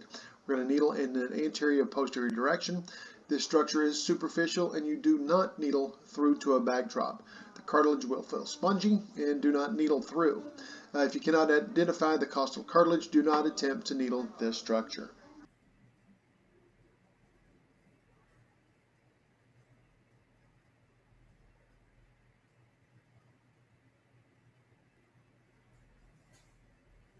Again, the most critical piece is being able to actually palpate um, that structure. If you cannot, you need to stay away. Either way, here I'm using a 1.5 centimeter needle because I was able to palpate that. I knew my depth, but I certainly wouldn't come in with a 3-4 centimeter needle and bury that thing. So keep your needle length shallow and make sure that you can palpate that structure. Then onto the anterior SC joint ligament.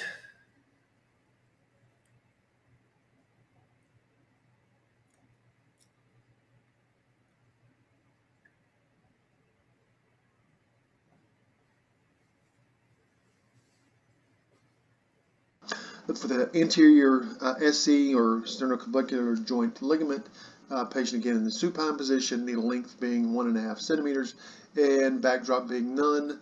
Do not needle past the posterior SC joint ligament. Precautions here: the anterior cutaneous branch of the anterior ramus of the segmental nerve, the perforating branch of the internal thoracic artery, the internal thoracic vein, the lung field, the brachiocephalic trunks, and the supraclavicular nerves.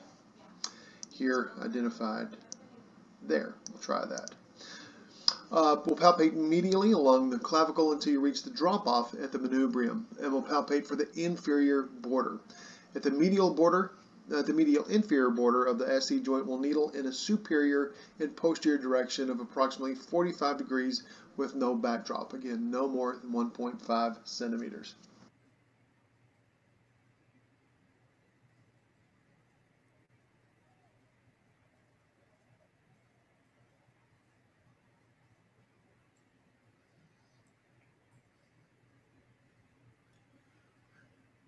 Now, in clinical application, you may want to dry needle this from the superior aspect, from the cranial aspect, back towards you. In this particular case, this lovely model is also my wife, and so I may have taken a little bit of liberty there. But from a superior aspect, cranial, it's a little bit better way to maintain that personal space. So moving on to the linea alba.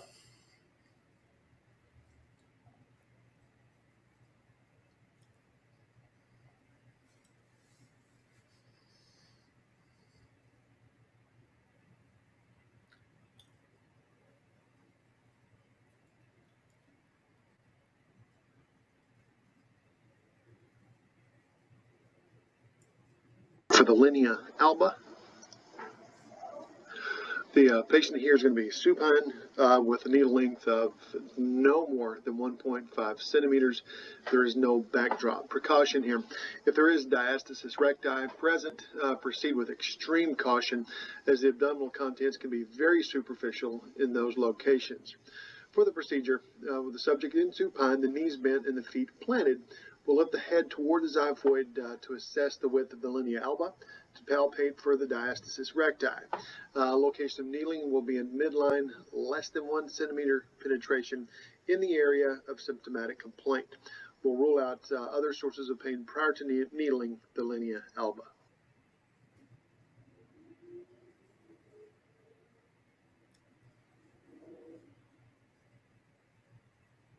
Again, here using a 1.5 centimeter needle to guarantee that I stay away from those abdominal contents.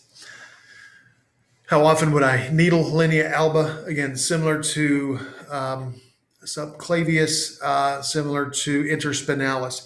It's not going to be pertinent in an incredible amount of time, similar to dry needling into rectus abdominis. But any of these anterior midline symptoms that we deal with, linea alba certainly could be something of concern. Again, we want to assess for a diastasis recti and make sure that we don't have a significant deviation from the norm. Onto the inguinal ligament here, we're going to palpate ASIS, and then we'll locate the origin of, go back please, origin of sartorius as the subject lifts the leg off the table. Needle length is just going to be 1 finger breadth medial from the sartorius along the line of the inguinal ligament towards the pecten pubis.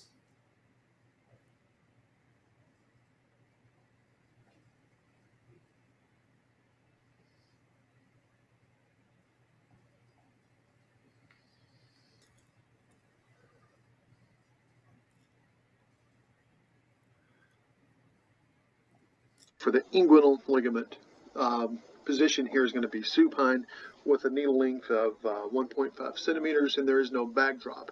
The precautions here: the anterior cutaneous branch of the iliohypogastric nerve, the lateral femoral cutaneous nerve, the ilioinguinal nerve, superficial circumflex artery and vein, and then, given the location, any of the lower abdominal contents.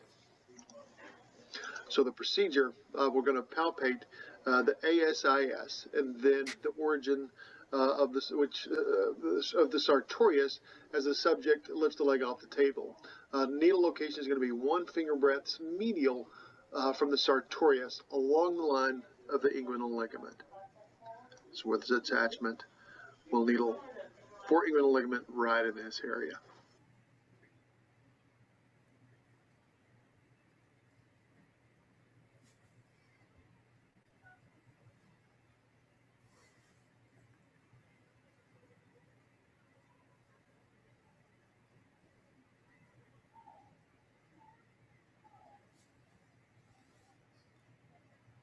All right, so let's move into our regional, our diagnosis protocols. Here we're going to look at the cervical thoracic, the scapulothoracic, the thoracolumbar junctions, the thoracic spine in general, and then thoracic outlet syndrome. We could also include in this area our sixth scapula, our scapular dyskinesis, our snapping scapula, our winged scapula, and then Springel's shoulder. But we're going to save those for our advanced shoulder lecture a little bit later. So we'll look at these 5 regional diagnosis-specific protocols here. So for the CT junction, I'm going to skip ahead just a little bit here. Okay, yeah, so we're just going to walk through. Actually, let me back up because this is important stuff. Okay, so here we're going to be in the prone position. Our target structures are going to be our cervical or our thoracic erector spiny or our spinal paraspinal group, and then our scapulothoracic musculature. As we go through our regional diagnosis specific protocols, we're first always going to look at our primary locations. In this case, it's going to be our upper traps and then adjacent to the spinous process of C6 and T4. We established our protocol of how we're going to needle these in our last lecture. Our secondary locations would be our middle trapezius, our segmental spinous process from C5 all the way down to T6. Here we would include our levator scap and rhomboid minor. And then our tertiary locations. Here, our lower traps, our serratus superior, posterior, our rhomboid major, our serratus anterior, and our subscapularis. For our CT junction, we usually anticipate we're going to get our biggest result out of the upper traps and then our spinous process at C6 and down to T4. And then as we need to, we can advance into these later stages. We can always dry needle into our spinal segmental locations. We can always apply our electrical stimulation.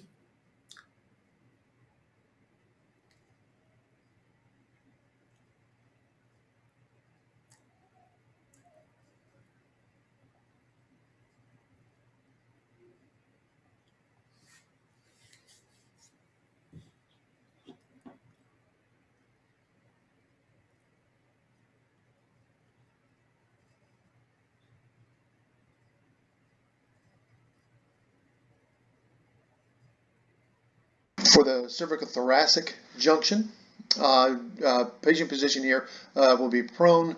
Target structures will be the cervical and thoracic erector spiny group, as well as the scapulothoracic musculature. Electrical stimulation, again, 20 minutes from a burst frequency of 3 up to 75 to 100 hertz. The primary locations here, we'll look at the upper trapezius, and then those muscles adjacent to the spinous process of C6 and the spinous process of T4. In needling approach, we'll take 1 finger breadth lateral to the spinous process and needle medially and slightly inferiorly down to the lamina of the vertebra. We move further into the secondary locations.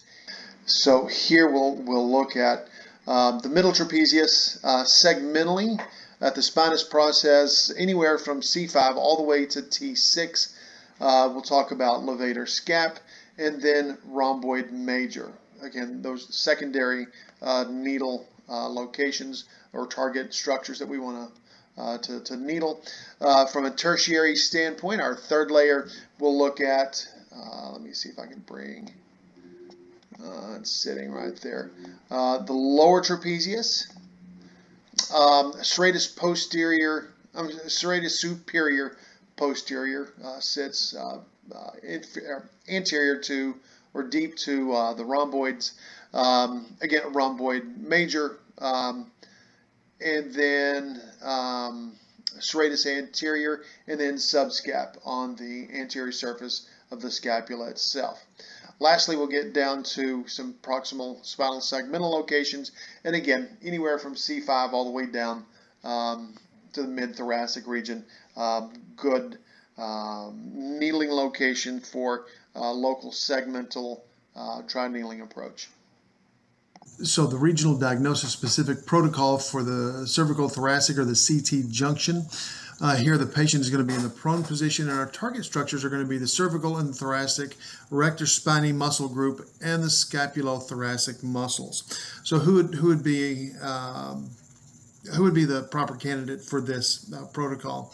Well, if you have a mid to upper cervical region that didn't extend down below C7 or T1, obviously you could stay elevated. But if you're going through your 3KS, your three-dimensional kinetic screen, and you do find some of that pain has traveled down into the scapular region or below the level of C7, then it would be appropriate to go ahead and introduce this CT junction regional diagnosis specific protocol. Here our primary locations are going to be upper traps adjacent to the spinous process of C6 and T4. That'd be those muscle groupings that we did an introductory cervical spine that will accommodate all of that erector spinae group in the cervical spine. Our secondary locations would be the middle trapezius, and then segmentally the spinous process of anywhere from C5 down to T6. Secondary, again, we had to include the levator scap, rhomboid minor, and then getting to our tertiary locations would be lower trap, serratus superior posterior, rhomboid major, serratus anterior, and then subscapularis. But let's look into our upper trapezius, our primary locations first, and I'm going to bring this screen on over. So we've got these two right here, and so let's pull out a tool. I'm going to use a 3D pen here. So first off, we recall we want to hit, again, upper trapezius. We're just going to find that midpoint between the acromion and the base of the neck. So right about here will be our target. Let me go ahead and clear that. Will be about here. Then we want to be adjacent to C6. So here is C7, the spinous process C7. So C6, we could be one finger breadth to either side there. And then also we had gone through T4, one finger breadth lateral from the spinous process of T4. And so that would be our primary needle location. So we'll move out of that. Let's come back. Our secondary locations, our middle trap, segmentally, again, from spinous process C5 down to T6, the levator scap, and the rhomboid minor. You can see those three locations there. And then for rhomboid minor, so that would look like this. Let me come up, and we'll look at on the right side since that area is dulled a little bit or faded. So again, our 3D pen, we would look at levator scap. So that would be through that area. We would definitely want rhomboid minor. We'll have serratus anterior superior. We'll catch right off the spinous process, and levator scap. Oh, the middle trap. That's right. And then the middle trap, which we will catch right in here, right around the spine of the scapula. I actually could have brought rhomboid minor up just a little bit. As you can see, serratus superior, inferior. I mean, serratus posterior, superior is also, we're going to kneel that in line with rhomboid minor.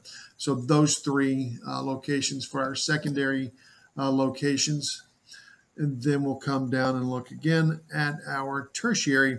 Here we'll have the lower trapezius, serratus superior. Well, let me come back. Rhomboid, levator, middle trap, not so it's in our tertiary that we have the serratus superior posterior. We can also catch rhomboid minor in that same area at its insertion. But here, the lower trapezius, which we'll catch down really low, the serratus posterior, superior posterior, rhomboid major, which we'll catch right here, and then serratus anterior and subscap will needle from the posterior aspect onto the anterior surface of the scapula. And so those 5 right in a row right there, again, being in a prone position, we'll be able to catch those nice and easily. Get my pin. The lower trap, we can come up a little bit higher and catch serratus anterior, subscap, rhomboid major, and then serratus posterior superior. So rhomboid major. So the needle inclination for here, we're going to be threading through the trap. We'll need to, for rhomboid, we'll need to butt up against the medial border of the scapula to get into that. Again, with the needle placement for serratus anterior and subscap, it'll be similar to what we're doing for the rhomboid major. Rhomboid major, if at all possible, we want to peck onto this medial border periosteum. For serratus anterior and subscap, we want to move anterior into the anterior aspect of the scapula. And so actually we want needle placement to terminate right about here, but on the anterior aspect. And so that is the tertiary level for the CT junction.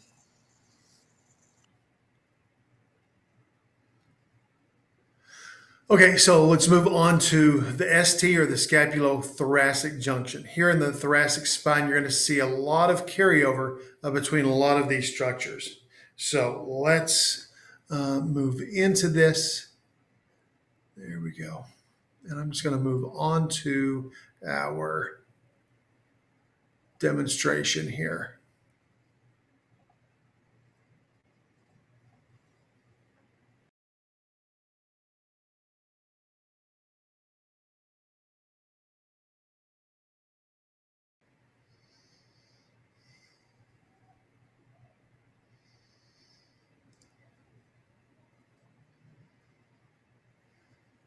For the scapulothoracic dry needling protocol, the patient will be in the prone position. Our target structures will be the scapular stabilizers.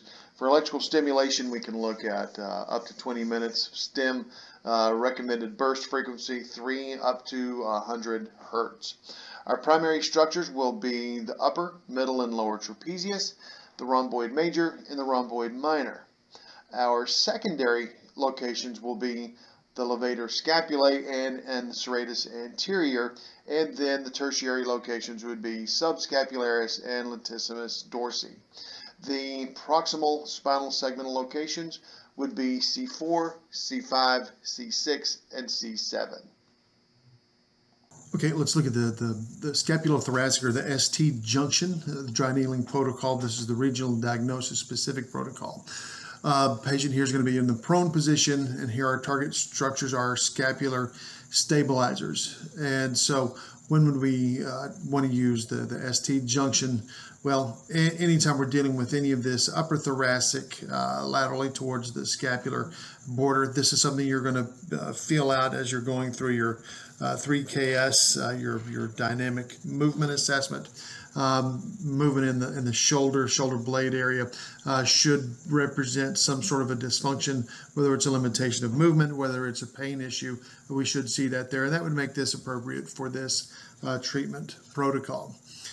Primary locations are going to be the trapezius and the rhomboids, secondary levator scap, serratus anterior, and then tertiary the subscap and latissimus. So you can see we just have a little crescent of structures that we're going to needle all around the shoulder blade itself.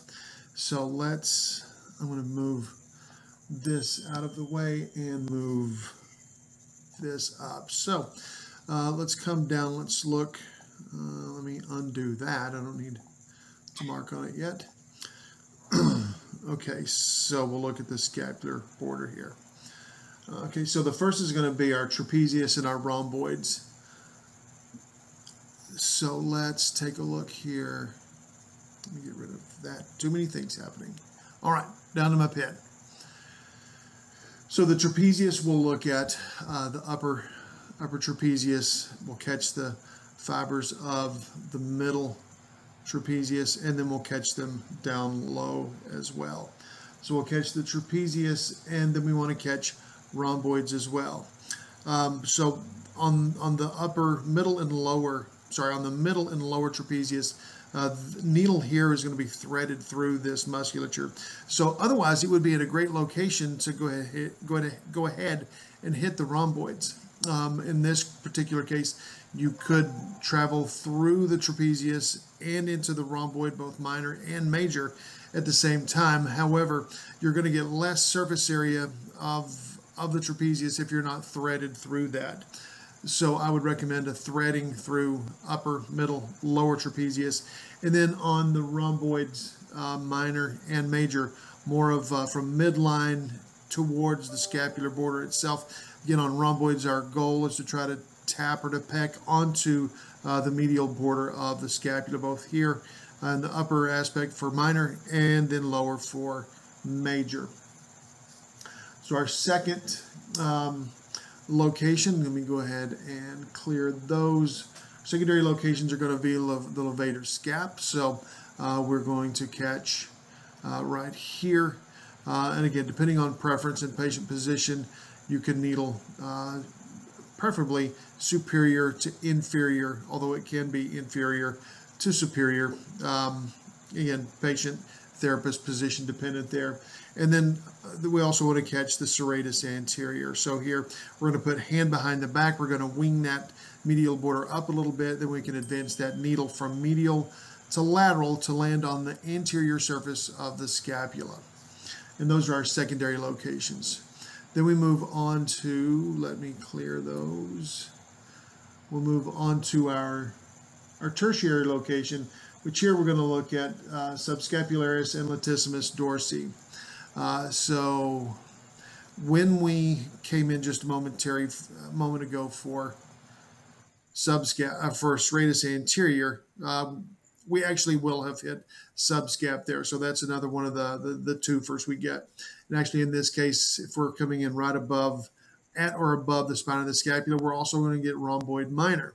But for tertiary location, the plan is subscapularis, and then further laterally, we would catch the latissimus. Let me go ahead and pull the pin up. Right on the lateral aspect as well. So that would be our tertiary for our scapulothoracic junction pain.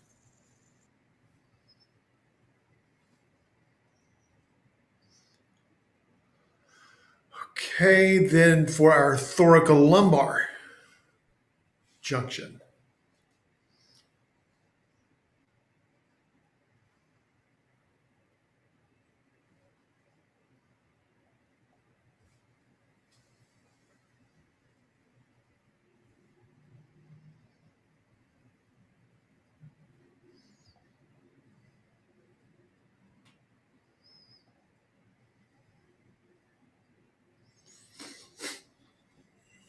The protocol for dry needling the thoracolumbar region. Here the patient will be in the prone position. Our primary locations will be multifidus, longissimus thoracis, and iliocostalis thoracis. These can all be accomplished by two separate needle placements at each spinal segment, at each segmental level. In which segmental level is just determined on patient symptomology.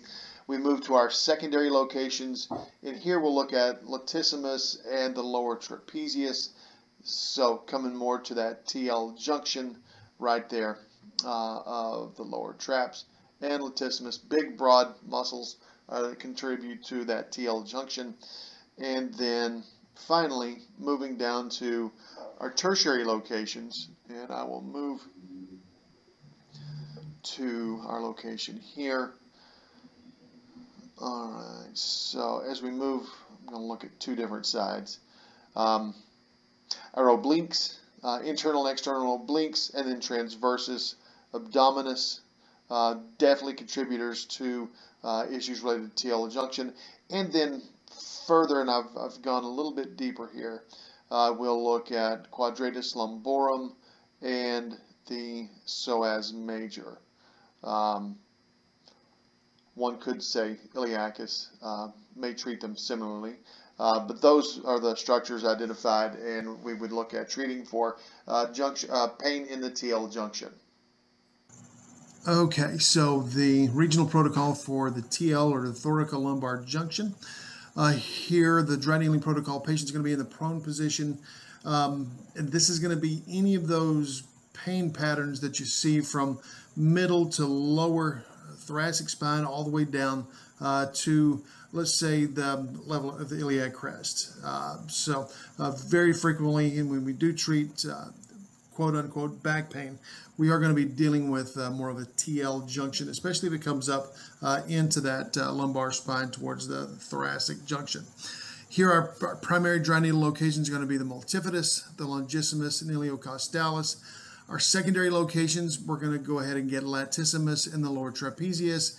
And then for our tertiary locations, we'll hit transversus abdominis, internal, external obliques, the serratus posterior, superior, QL, and psoas major.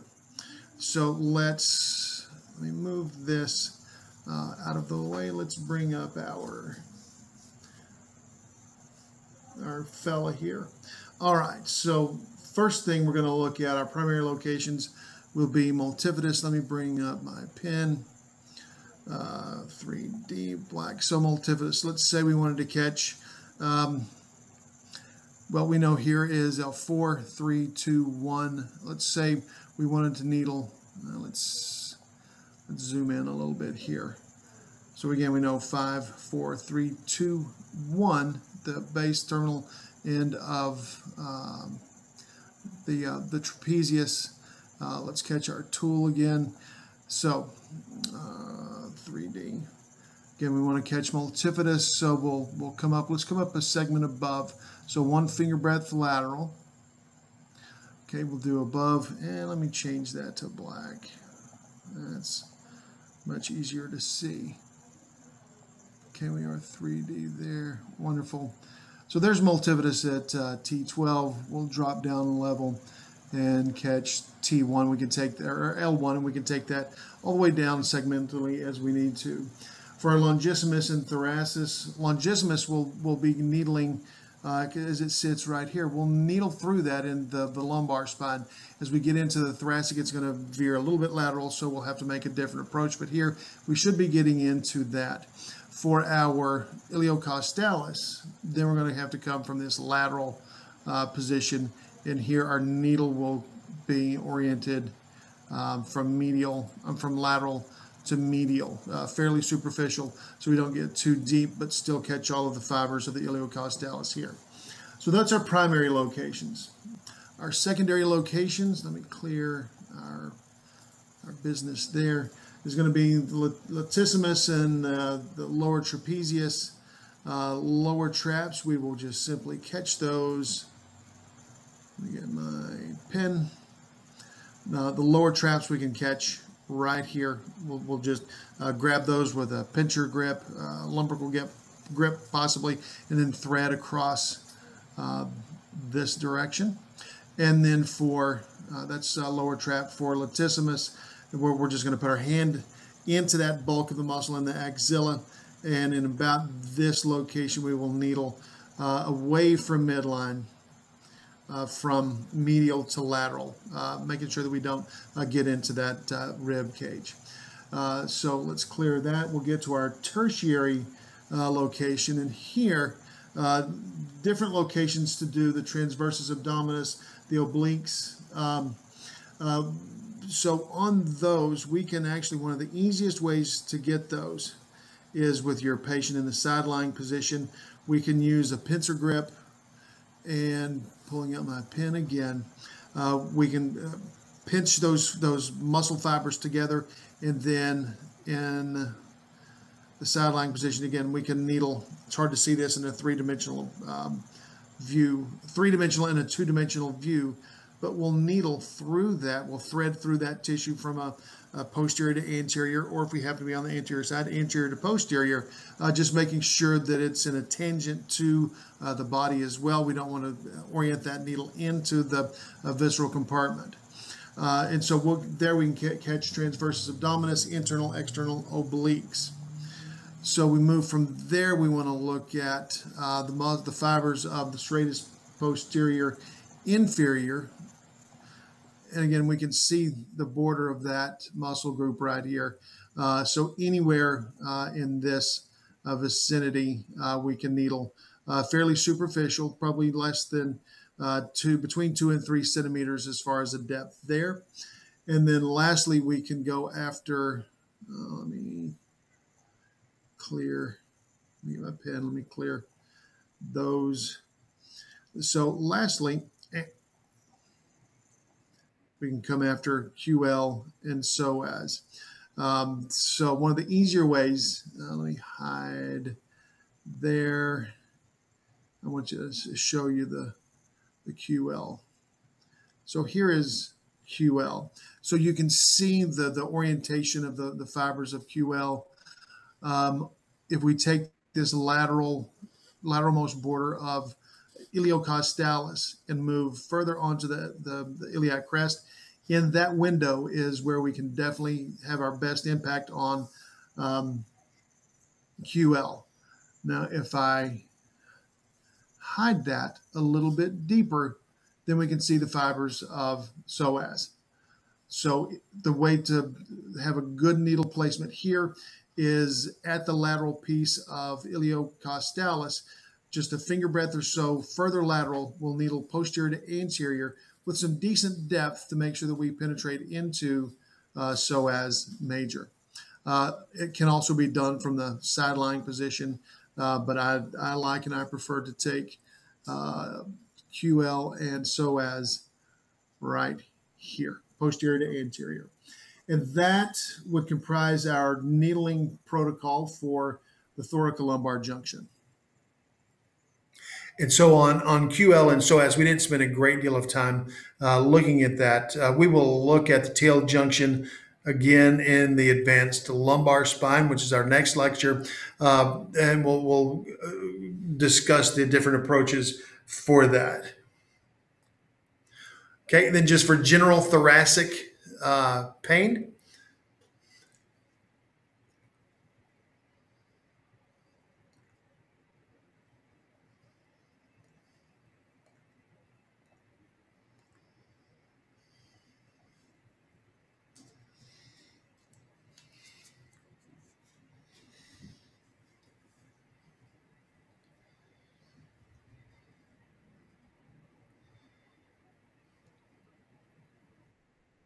When dry needling for general thoracic pain, the protocol begins patient in the prone position. Our target structures are the erector spinae group, and then electrical stimulation can be offered up to 20 minutes, a burst frequency of 3 up to 100 hertz. Our initial primary locations will be the thoracic spinous process segmentally, in that we get a deep number of structures all the way through down to and including the multifidus. Also iliocostalis and longissimus thoracis. And so here we have the longissimus, and then further laterally is the iliocostalis. More midline structures. The spinalis, we will, as we dry needle through lateral or adjacent to the spinous process, those structures will be targeted there. We further go into our secondary locations, and here we'll look generally at the scapulothoracic protocol as well as the cervical protocols. Don't want to exclude more lateral and more proximal structures as well. And then finally, our tertiary locations would be onto the ribs themselves. Extreme caution has to be taken. If the rib and intercostal space cannot be palpated and definitely identified, then you definitely want to stay away from ribs. Again, this is one of the precautions to avoid pneumothorax. Okay, so the dry needling protocol for the thoracic spine. Who would this be appropriate for? Well, let's be honest, it's anywhere that's mainly isolated between T1 and T12. Rarely do we have just a true thoracic issue. If we do, odds are it's going to be parascapular, midscapular, in around the T6, T7 area. But anybody that has that discomfort without issues up into the cervical or down to the lumbar region would be appropriate here. Our position is going to be prone. Our target structures will be the erector spinae group.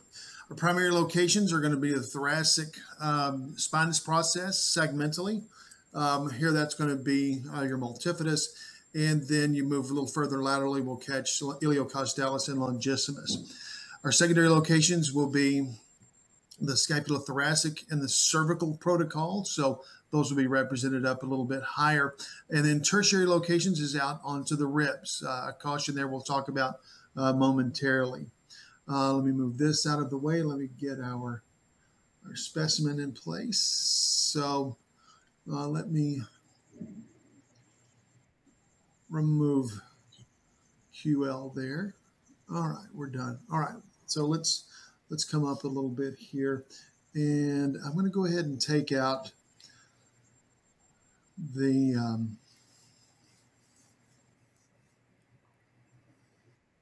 there we go, the trap, so we can see what's happening here. Okay, so first, the thoracic, here we'll look at the spinous processes. And what we're looking at here is the multifidus. So if you recall, multifidus in the thoracic spine is going to sit a little bit more medial as longissimus and iliocostalis are starting to veer a little bit to a more of a lateral approach. So multifidus will be needled independently here. Yes, we will needle in through some other structures, like here, rhomboids. Lower, we'll get into the traps, serratus posterior, inferior, other structures. But our target at the spinous process, one finger breadth lateral, would be our multifidus. We'll look a little bit further lateral, and then we will get into our longissimus and iliocostalis.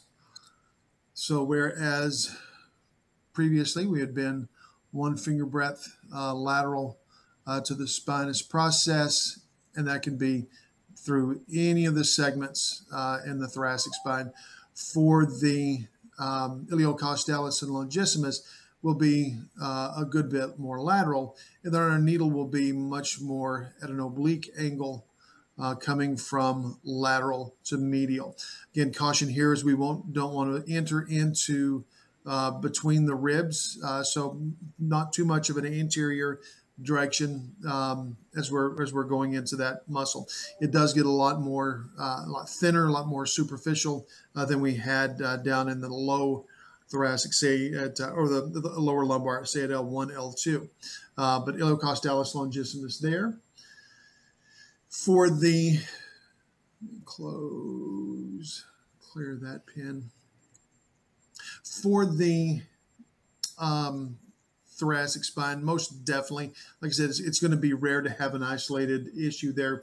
So a secondary location may be the entire scapulothoracic protocol or the cervical protocol, either of those, which there is a lot of carryover between all of those. So a lot of the points in and around the medial border of the scapula into the rhomboids, serratus posterior, superior, and then that spinous process of C6 down to T4. Those locations will definitely, more than likely, play a role. But we finally get into our tertiary position, which would be onto the ribs themselves. And an extreme word of caution, if you cannot with any consistent, let me close that. If you cannot with with 100% absolution, know that you are on the rib, then you do not need to needle that. What we do not want is a needle to enter into the rib, into the lung field. So if you can palpate 100% certainty that you are on the rib, then you can needle that. My recommendation is get lots of practice before you attempt it, and then you will want to take and identify, place your finger in the intercostal space on either side of the rib, and that should bring that rib space open to where you can palpate there. If necessary, you can have them side bend, collapse away, or open up away and collapse down to identify that. If you're going to do that, use no more than a 1.5 millimeter needle and leave at least a half a millimeter exposed. So again, very big caution on needling to that.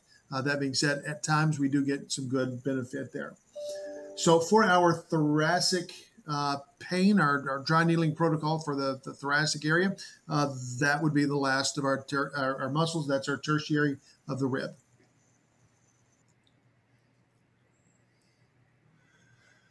Okay, and then let's move into the thoracic outlet syndrome. I know we're running a little bit over. We've got this protocol, we've got a perineural protocol, and then we'll be finished.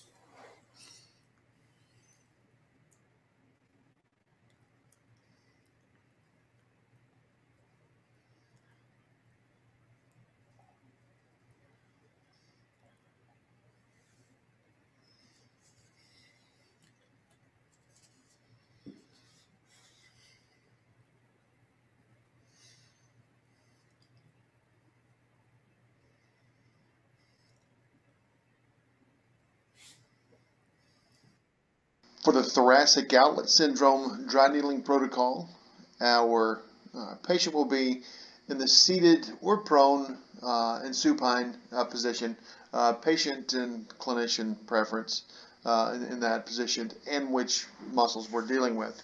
Our target structures are going to be the scapular movers, again, electrical stim, up to 20 minutes with burst frequency 3 to 100 hertz. Our primary structures that we're going to look at will be initially pectoralis minor, biceps brachii, short head, and coracobrachialis. Second, we will look at the serratus anterior and the upper trapezius. In this side, remove the upper trapezius from the image. And this can be done depending on access. Serratus anterior can be needled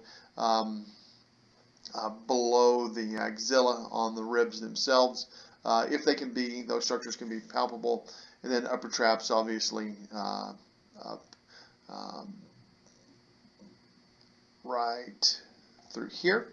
Serratus anterior can also be needled in the prone position on the anterior surface of the scapula. And then our tertiary locations would be rhomboid major and minor, and then levator scapulae. And then our spinal segmental locations would be everything from C5 down to T1. For thoracic outlet, the dry needling protocol position here is going to be seated. It can be prone or supine. Seated is probably the easiest. Target structures here are the scapular movers. So who's appropriate here? This is going to be anybody with a postural issue, rounded shoulders, forward head, anybody that's having some radicular, some radiating symptoms out laterally past the acromion, especially if it's past distal to the elbow. Anyone that you suspect may have some impingement, the brachial plexus, as it's coursing through that brachial pathway. Our primary dry needling locations will be the pec minor, the short head of the bicep, and the coracobrachialis. The second will be the serratus anterior and the upper traps, and then our tertiary will be the rhomboids and the levator scap. We can also look at some proximal spinal segmental locations from C5 all the way down to T1. So let's move from here and take a look at on our model. So our primary locations we said would be, let me bring up my pen, primary would be the pec minor, the short head of the bicep, and the coracobrachialis. So pec minor, again, different ways that we can get to that. We can take a direct Let me close and let me come in a little bit tighter here. So we can needle the pec minor just medial to the coracoid.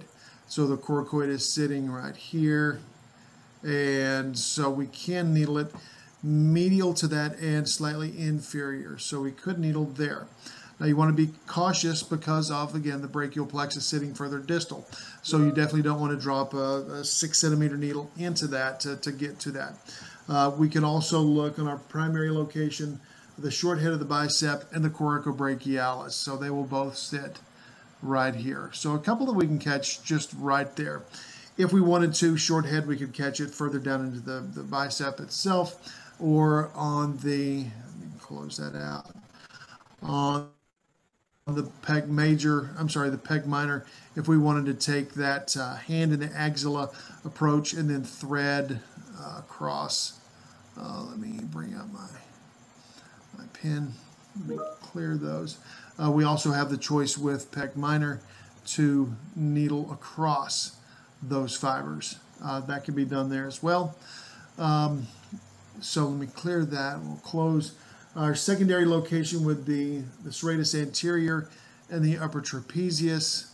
For serratus anterior, again, we will take a position on the posterior aspect. We'll have them put hand behind back, and our needling will be from a midline to a lateral position. We'll go anterior to the lateral border of the scapula. So we're going to end up, our backdrop will be the anterior surface of the scapula instead of posterior.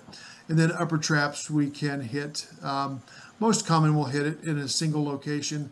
There's a trigger point a little bit more proximally, a little bit more distally. You can use multiple needles in there if you want, but upper trap, serratus, anterior. On the serratus, if a person is so inclined, they can also come. Obviously, the arm has to be elevated out of the way. If it can be palpated, they can also be needled on the rib cage itself. But usually catching on the posterior aspect is more advantageous. And then finally, our tertiary locations are rhomboids and our levator scap. Again, these are all muscles that are controlling scapular movement, depression, elevation. So we can catch levator, rhomboid, minor, and major. Again, these will be butting up against the medial border of the scapula, and then levator is going to be threading across that muscle. And so those are the dry needling locations for thoracic outlet syndrome. Okay, and then finally, in the thoracic spine, just single perineural protocol for the supraclavicular nerves.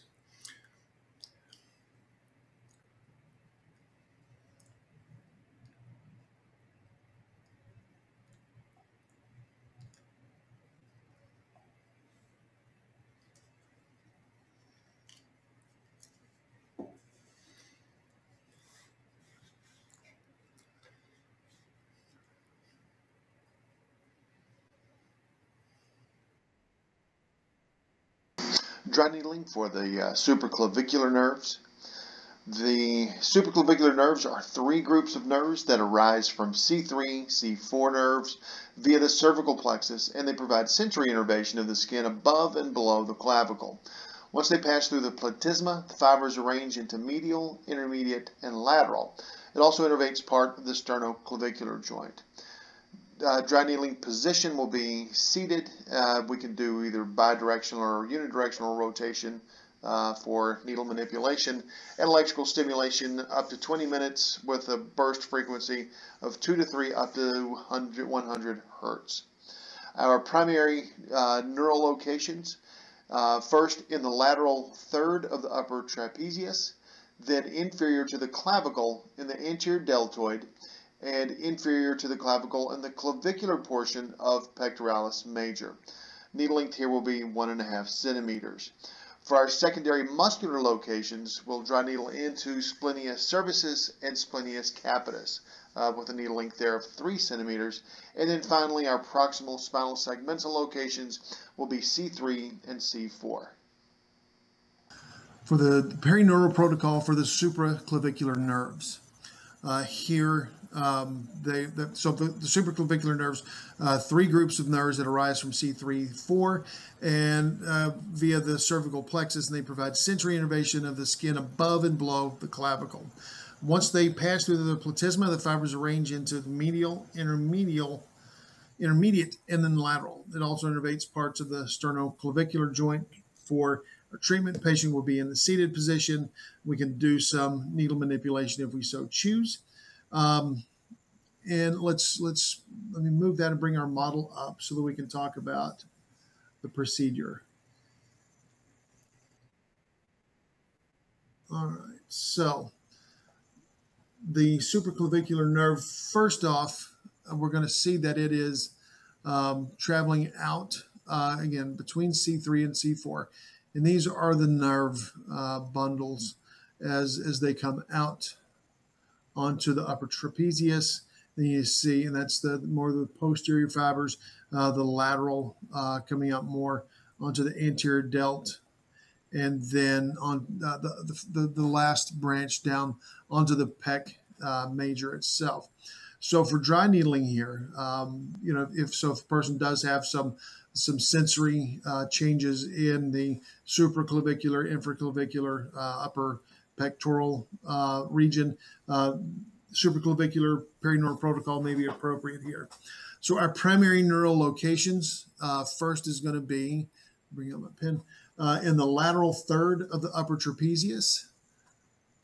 So as this nerve moves lateral from the platysma onto the upper trap, we can needle out into this area. We can do one, we can do multiple needles if we so choose along this area. Again, we want to keep in mind the location of the lung field and make sure that we stay superior to that. So any needle angulation would have to be respectful of that lung field.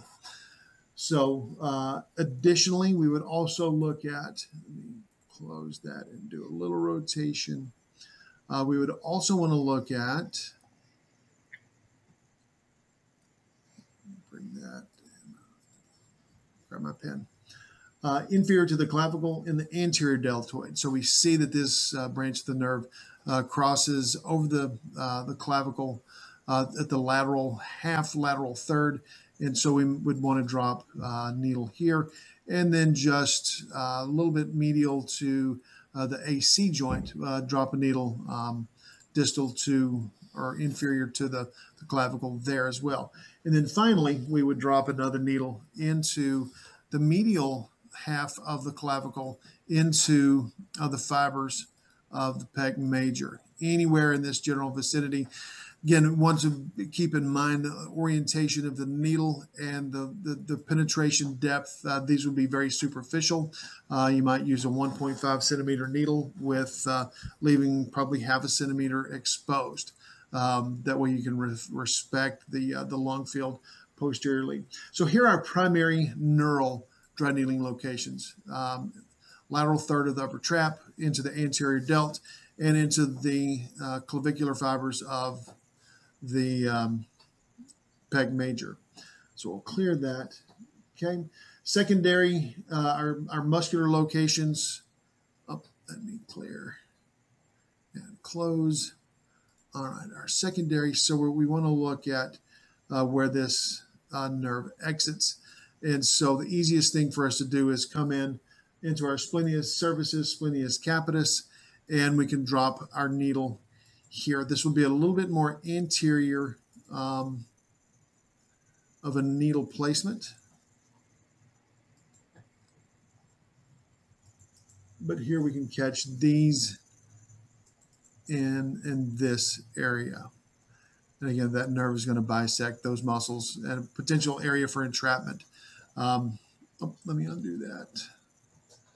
Well, actually, let me close and then come around. This could also be needled at the spinous process of, say it with me, C6 and T4. And that would get that neuromuscular release that we're looking for in those structures. And then finally, we could also just come up segmentally into C3, C4. So we know C2 is going to, or C1 is going to sit right here, C2 right below it. And so C3 and C4 being the segments of the supraclavicular nerve innervation. And so that is the perineural protocol for the supraclavicular nerves. All right, so we've gotten through that. I do apologize. It is 8:30, so that was 2.5 hours. There's just a lot of content to cover. So we've completed that part of the lecture. Our post-lecture assignment, very simply similar to last time, I want you to submit a sample 3KS video that includes the cervical linear motion, the cervical diagonal rotation, the trunk rotation, the lumbar linear motion, and then the lumbar diagonal rotation. And then just submit a brief description of what your analysis is of the motion that you submit. Up next, we're going to look at the advanced lumbar spine and the SI joint. If I remember correctly, that is 2 weeks from today. If it is not, we will make sure we get that email out and to let you know what's happening. So thanks for sticking with me so long tonight, and we will see you for our next lecture on lumbar and SI.